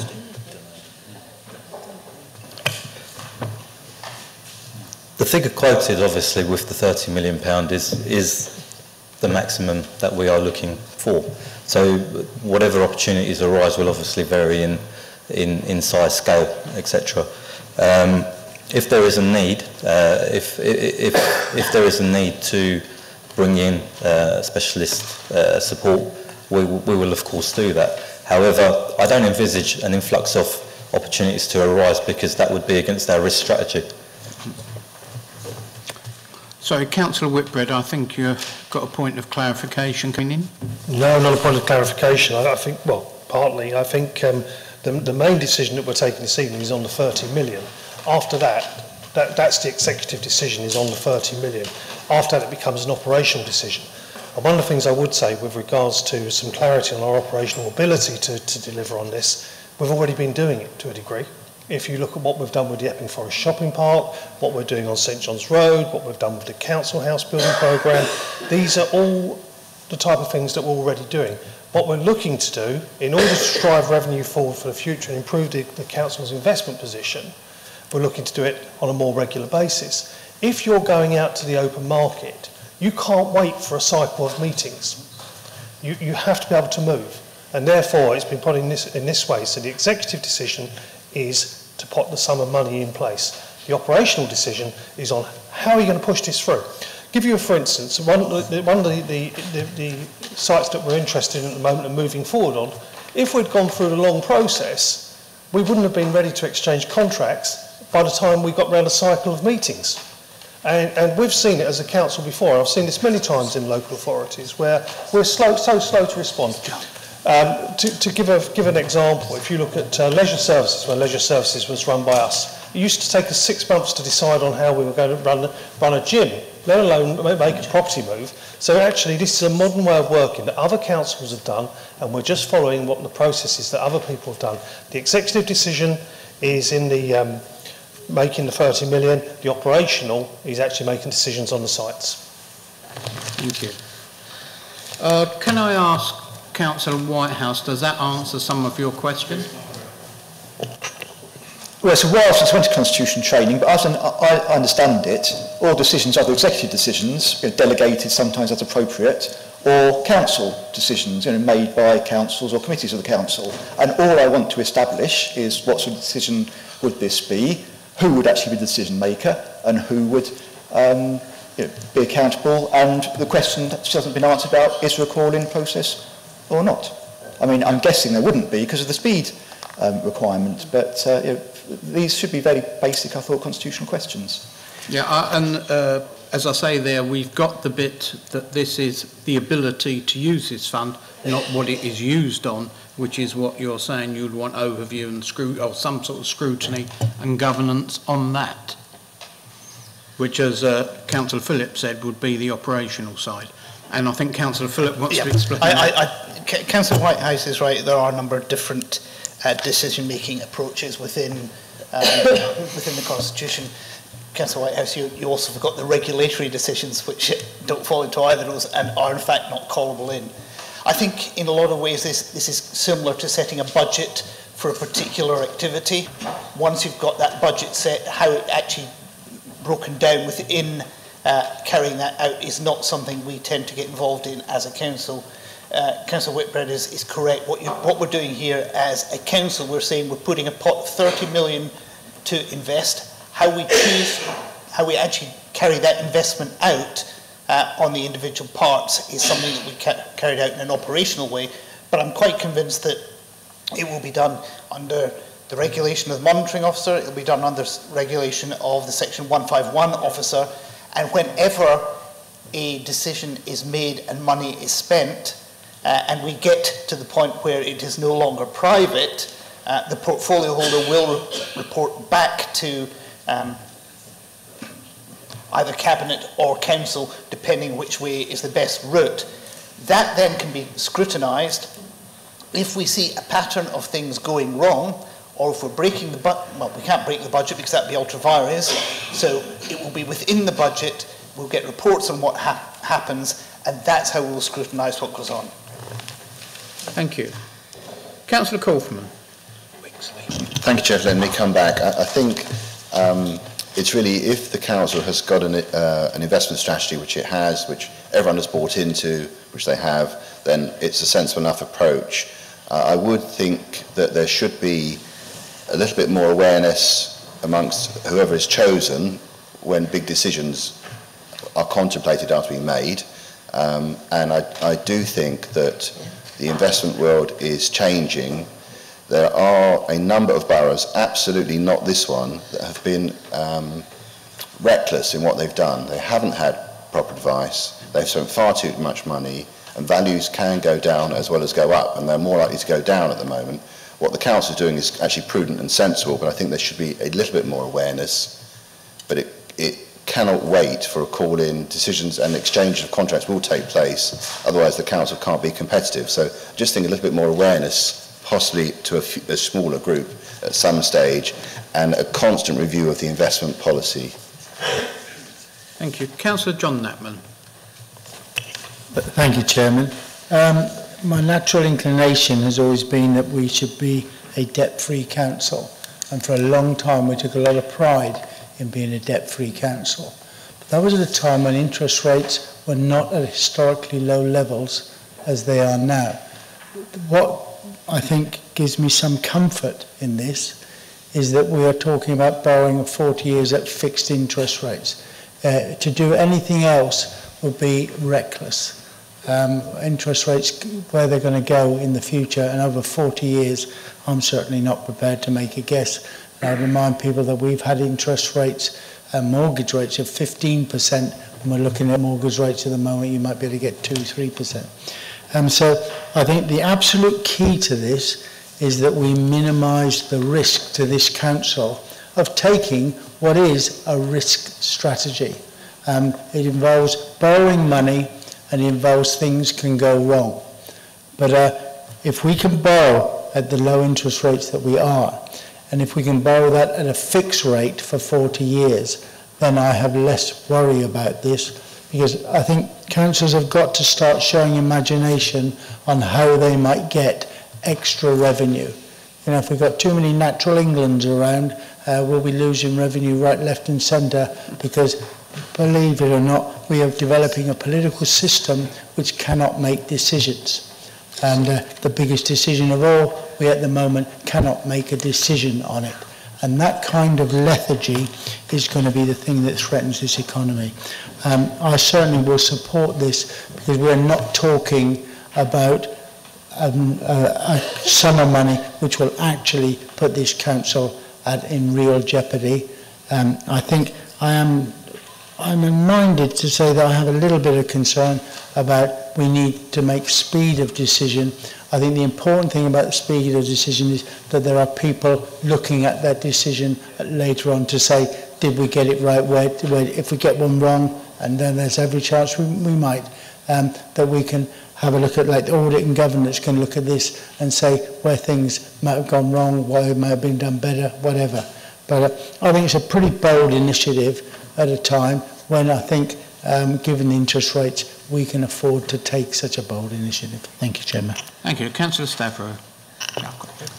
Yes, thank you, Chairman. I was reluctant to jump in as Councillor Patel was doing so well, but just want to reassure the members that we've always been a prudent council, but the way local authorities now have to get their revenue is changing. We cannot sit down and expect the government to keep handing out money, because you can see for yourself in the history of the finances of this council that over the last 3, 4, 5 years we've actually virtually lost all our government funding. So we have to be innovative. But of course we're not going to take unnecessary risks. We're not a council that is going to rush out, borrow 30 million from the Public Works Loan Board and go out and fritter it away on schemes that are, seem too good to be true at the time. We've got a very good Section 151 officer, and we've got other professionals on board now, which are very, very careful, looking at everything we do and monitoring the risk. Yes, of course there is risk, but if we don't actually do something to ensure that we have a steady stream of income coming in, we are not going to be able to continue to provide our residents with the service that they expect and deserve as residents of Epping Forest District Council. Thank you. Councillor Murray. Thank you, Chairman, for letting me come back, because the argument or the debate has moved on. I'm even more concerned than I was at the start of the debate. I had a fairly low level of concern, but now that I've heard more about it, I'm getting even more concerned. The way I understood Councillor Phillips arguing is that we would only have, other members I'm talking about, would only really have an input about judging decisions if a pattern of poor decisions emerged. There is no mechanism for other members to have any input or effect on any purchasing decision that is made by the three. So I'm not at all happy with this. And let me spell it out, please, for Councillor Mrs Whitehouse, because she's asked this question twice about St John's. It would be my view, and I think I can provide some evidence, but I would rather not do that in the chamber. You won't find it written down anywhere, but my feeling, and I'm not going to fight your battles, but my feeling is that you three councillors who are very knowledgeable about Epping, who quite deliberately being frozen out over the St John's development. That is how I feel, and I've got some evidence behind that statement. So it comes as no surprise to me that that is happening. And if they're prepared to do that over St John's with all your knowledge and all your contacts within the town and understanding about what would be good, just like other Epping councillors, I'm very worried about this whole process, and I will want my vote recorded against. Thank you, Chairman. Thank you.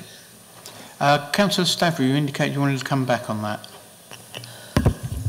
Yes, just a quick response, actually.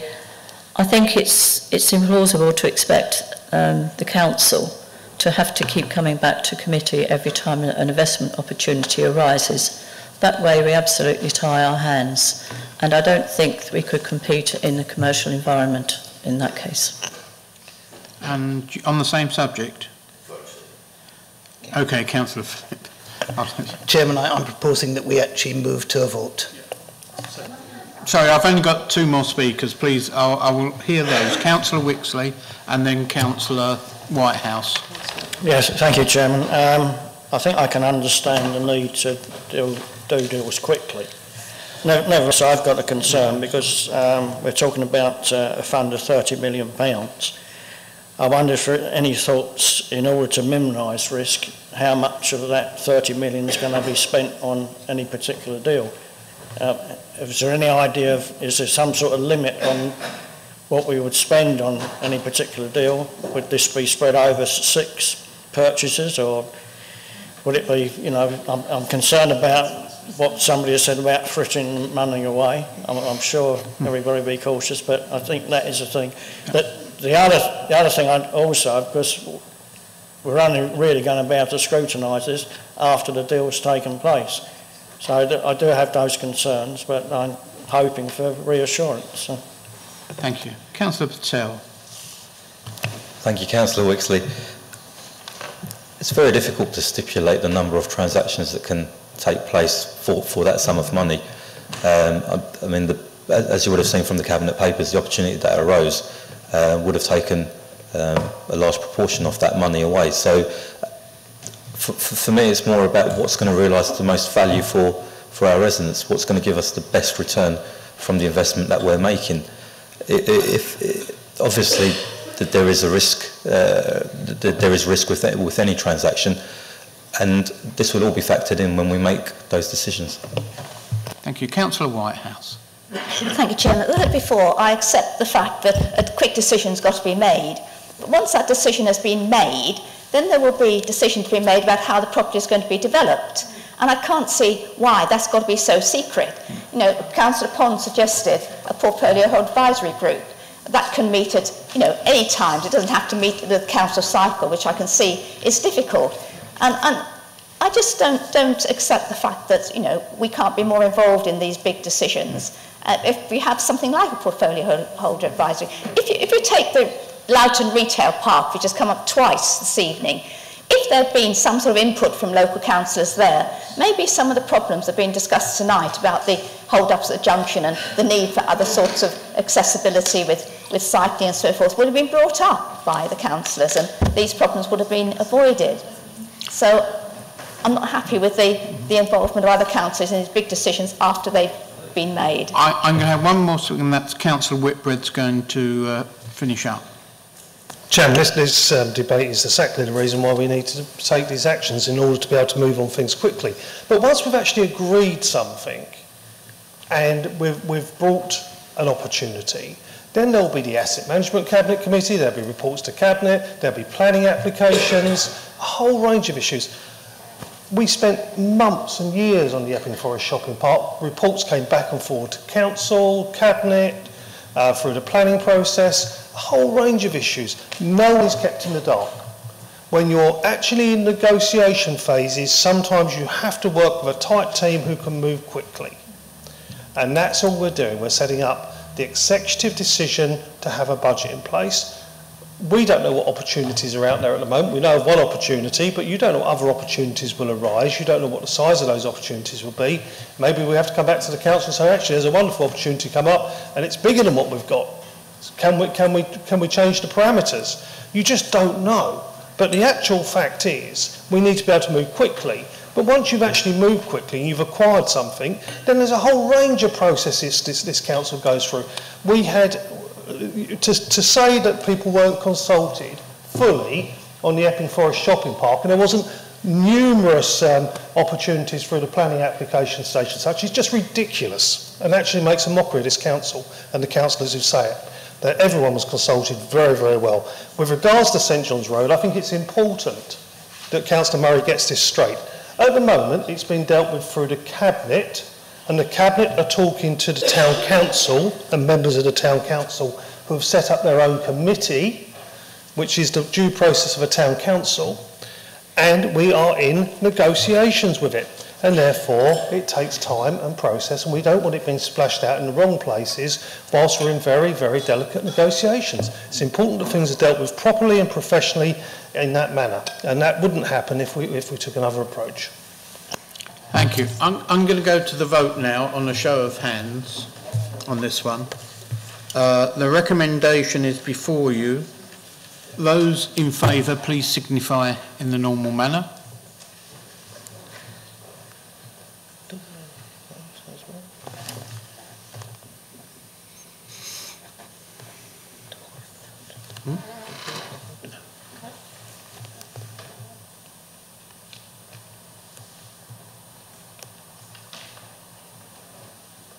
Okay. Those against? Abstentions?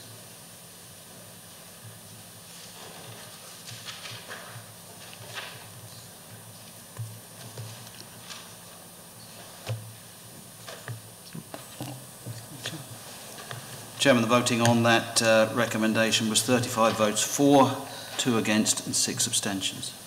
The motion is carried. Moving on. Item 12, representation on outside organisations, leader appointments. Councillor Whitbread. Thank you, Chairman. Just a tidying up exercise, Chairman. Can I just make one change to the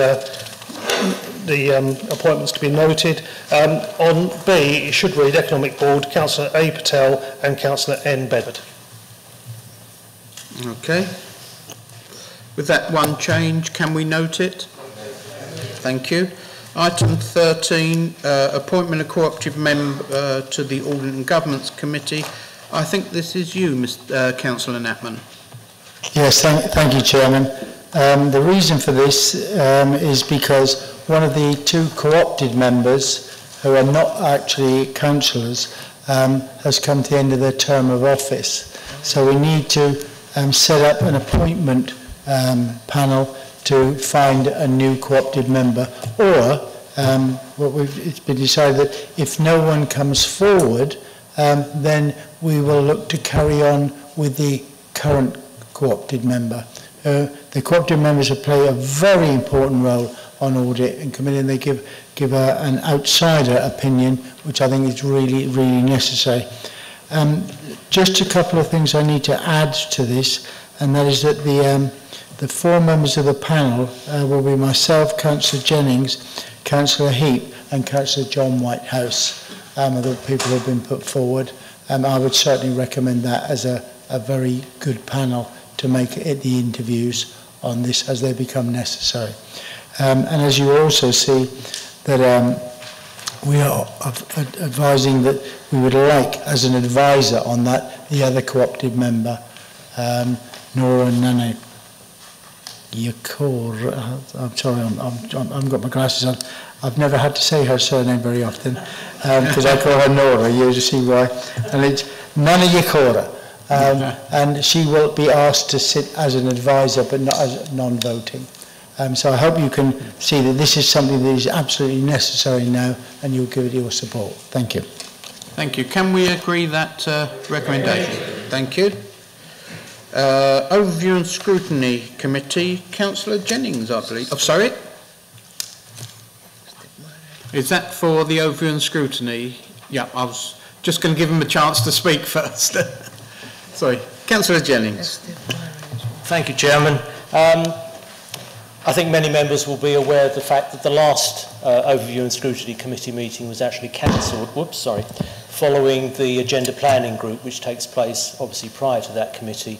It was determined because of the Council's inability to attract an external partner organisation to attend, combined with the fact that the 3 select committees hadn't met, there would be very little, and therefore the Chairman, Councillor Mary Sartin, together with the Chief Executive, determined that it would be better to cancel that. Not an ideal situation, but it's one of those things that we're left with, and I like to look upon this as a bit of a glitch rather than a thing that will occur again.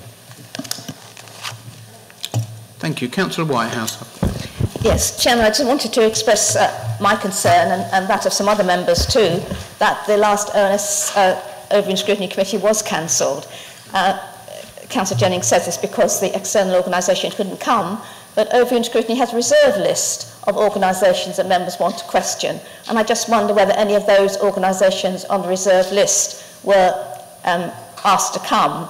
It is concerning too that there was no business to come to the Overview and Scrutiny. If it's only got to be things that have been to the Select Committee, then maybe the terms of reference need to be looked at again, because we've reduced the scrutiny select committees from 4 to 3. There's so little opportunity to do scrutiny now that, you know, we need to look perhaps at OSC and see if it's really making the best use of the time it has. But I just want to be assured that no more OSC meetings in the civic year are going to be cancelled. Thank you. Councillor Jennings, can you come back on that at all? Or? Well, yes, I would only say that obviously I completely agree with Councillor Whitehouse that I would be very disappointed if this happened again. And as I said in my introduction, I do view this as a glitch, and certainly I think we will aim that this does not happen. I think it's a programming issue rather than something a little bit more sinister. Thank you. Councillor Murray. Yes, thank you, Chairman. I'm not only disappointed, I'm extremely angry, actually. The chairman of ONS knows my feelings because she's had a very polite email from me about it. I'm going to talk about a number of issues, but I would want to just assure members that in virtually every other aspect of my life, I'm very positive, very happy, and enjoy things. But I just come across here a bit as Mr. Angry, but I am angry about this. ONS is one of the few vehicles that non-Conservative members have to influence this council, because they don't attend Conservative group meetings. ONS is one of the few vehicles that backbench members of the Conservative group have to influence things. So to cancel a meeting, with all due respect, Councillor Jennings, and I know you weren't involved in the decision and we're examining the process of the decision, or how the decision was made in a minute, was not a glitch, it was deliberate. A deliberate choice was made for the best of reasons, I accept that. So it's not a glitch, it can't be described as a glitch, it was a deliberate decision to cancel one of the very few meetings that non-executive members have to influence decisions. I'm not saying it's the only way, but if you ask most people, what's your role? Oh, I'm on ONS, I'm involved in the scrutiny function. So it's a very important division when you've got the executive. So there's two things to look at. First of all, I want to ask a question, and I know it can't be answered tonight because the chairman of ONS isn't here, but it has to be dealt with tonight, otherwise the issue is gone. How the decision was made. Fully agree that the decision was made in due process and nothing constitutionally was done wrong. But it was the chief exec and the chairman of ONS, who does happen to be a member of the same group as the executive. That's why I've never supported the idea of a chairman being the same party. Got no problem with the individual qualities. I'm not talking about the individual councillor here. I'm talking about perception.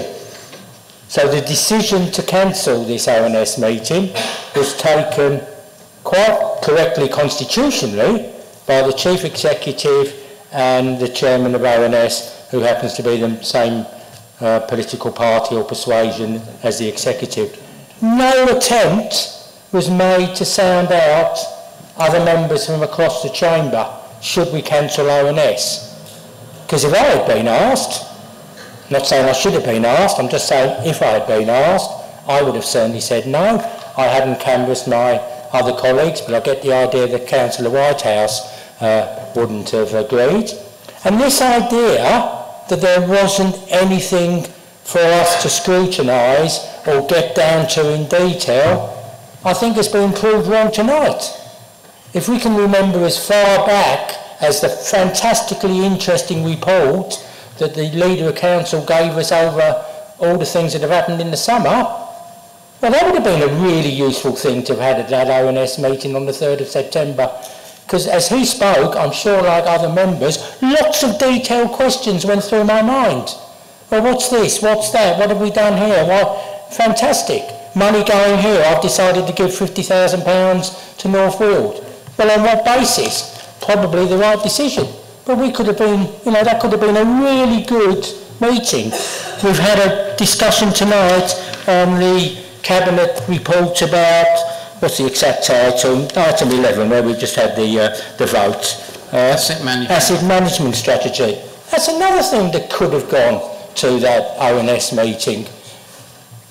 Items that had been on the Cabinet before the ONS meeting that had been cancelled, and items that were on the agenda of the Cabinet meeting either in the same week or the week after that ONS meeting would have been fantastic material for scrutinising. So I'm really unhappy. It can't happen again, Chairman. I've registered my disquiet. Though I accept due process was followed, I think politically another consultation should have been taken before it was cancelled. And this idea that there wasn't anything that we could have usefully scrutinised, well, I think I've proved that that doesn't really hold water. So a very unhappy Councillor Murray. Councillor Knight.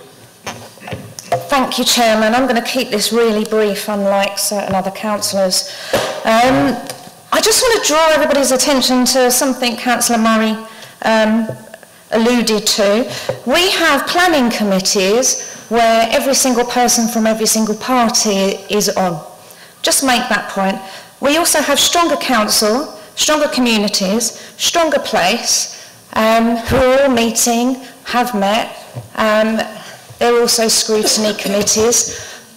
Every single member in here is on those groups. And I'd like to pose one question. Did Councillor Murray or did any members of other parties contact Councillor Sartin with appropriate suggestions of items that could be on that agenda. Did Councillor Murray phone Councillor Sartin and speak to her and try and rescue the meeting? Did you propose any outside bodies to attend? Did you invite anybody and ask them to attend and rescue the meeting? Thank you.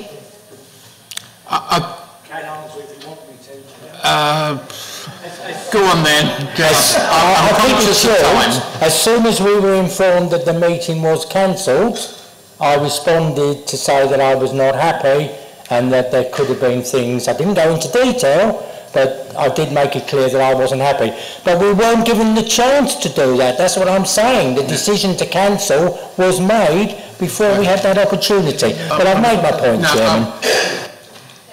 Sorry, Councillor Knight, and then Councillor Mahindra, and then I'm going to wind this one up. Councillor Murray, it's all very well making insinuations about other councillors who are not here to defend themselves. You did not, as you've just said, phone Councillor Sartin, make a suggestion, put forward suggestions and try and rescue the meeting. If there was no other business on that agenda, there was no other business. Councillor Sartin would do her utmost to make sure that meeting would go ahead. She would never cancel that meeting willy-nilly. She has not done it for political motivations. I'll draw your attention to one thing. We have a planning committee, Plans West. Now, since May, unfortunately, 2 of those meetings since May have been cancelled, believe it or not, in our district, due to lack of business. Is that politically motivated? No, it's because there's nothing to put on that agenda. I don't appreciate members who are not here to defend themselves being accused of some kind of conspiracy and not putting forward a meeting. Thank you. Councillor Mahindra. I'm going to try and follow Councillor Knight because I think she hit the nail on the head. All members had at least 2 weeks' notice to say this overview scrutiny meeting was cancelled as per the 16th of August Council Bulletin. There was reference to contacting Mr Torts if you had any issues with that, and I really am uncomfortable that Councillor Sartin has had criticism tonight when she's not here to defend herself. I don't think that's fair. Thank you. Okay, I think I'm going to close this now and say we understand the question, we understand the problem, it was unfortunate, and I think we need to go forward. So, I think it's time to move on. Item 15, calling urgency, proposed letting the land at Northfield Airfield to Manchester's Revenue and Customs, pages 123, 124. Councillor Patel. Sorry? Sorry? Yeah, it's only to be noted, this item. Do you want to say anything? Councillor Whitbread. Yeah, Chairman, just to be noted, but it shows a fact why it couldn't have been scrutinised by overview and scrutiny, doesn't it? Someone's got their facts wrong again. Sorry, Councillor Patel. Chairman, Leader has alluded to this in his Leader update earlier. So this item's for noting, so can I take this as noted, please? Thank you. Thank you. Sorry, Councillor Whitehouse. One question, Chairman. One of the Cabinet members, I think, alluded earlier to the fact that it was the government which sort of gives itself planning permission for this use. Did I hear that correctly earlier? And if so, is that a temporary planning permission? Does that change the planning status of the land? It's temporary. Okay. Yes, the government has the ability to take planning decisions which it will have an inspector come in and actually make that planning decision, not the local planning authority. And in this case, it's a 2-year temporary planning permission granted by the inspector to the government. We, as a local planning authority, were consulted. We have made representations. Natural England, it may interest the Chamber, was also consulted. They believe they didn't have enough information provided to make a strong recommendation one way or another. Thank you. Okay, moving on. Item 16, joint arrangements for external organisations. I don't believe there are any.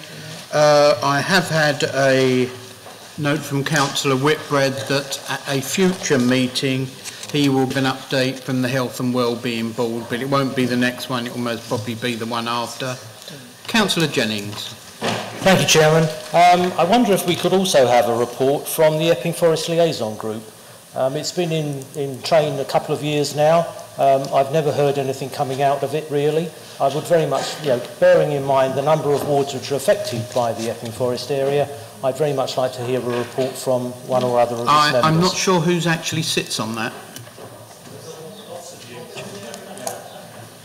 Councillor Whitbread. Yeah, Chairman, there's a number on there as district councillors and a number of us as county councillors. In fact, we just met 2 Fridays ago now, so I think it would be good and proper to actually have a report. I was also going to suggest that perhaps we have a report from the Essex Health and Wellbeing Board to see how that's progressing. I just said that one. Bearing in mind with the STP. Yeah, thank you. So we'll work out someone from that to actually give that. Thank you. Exclusion of public and press, I don't think there is anything. I declare the meeting closed at 9:55.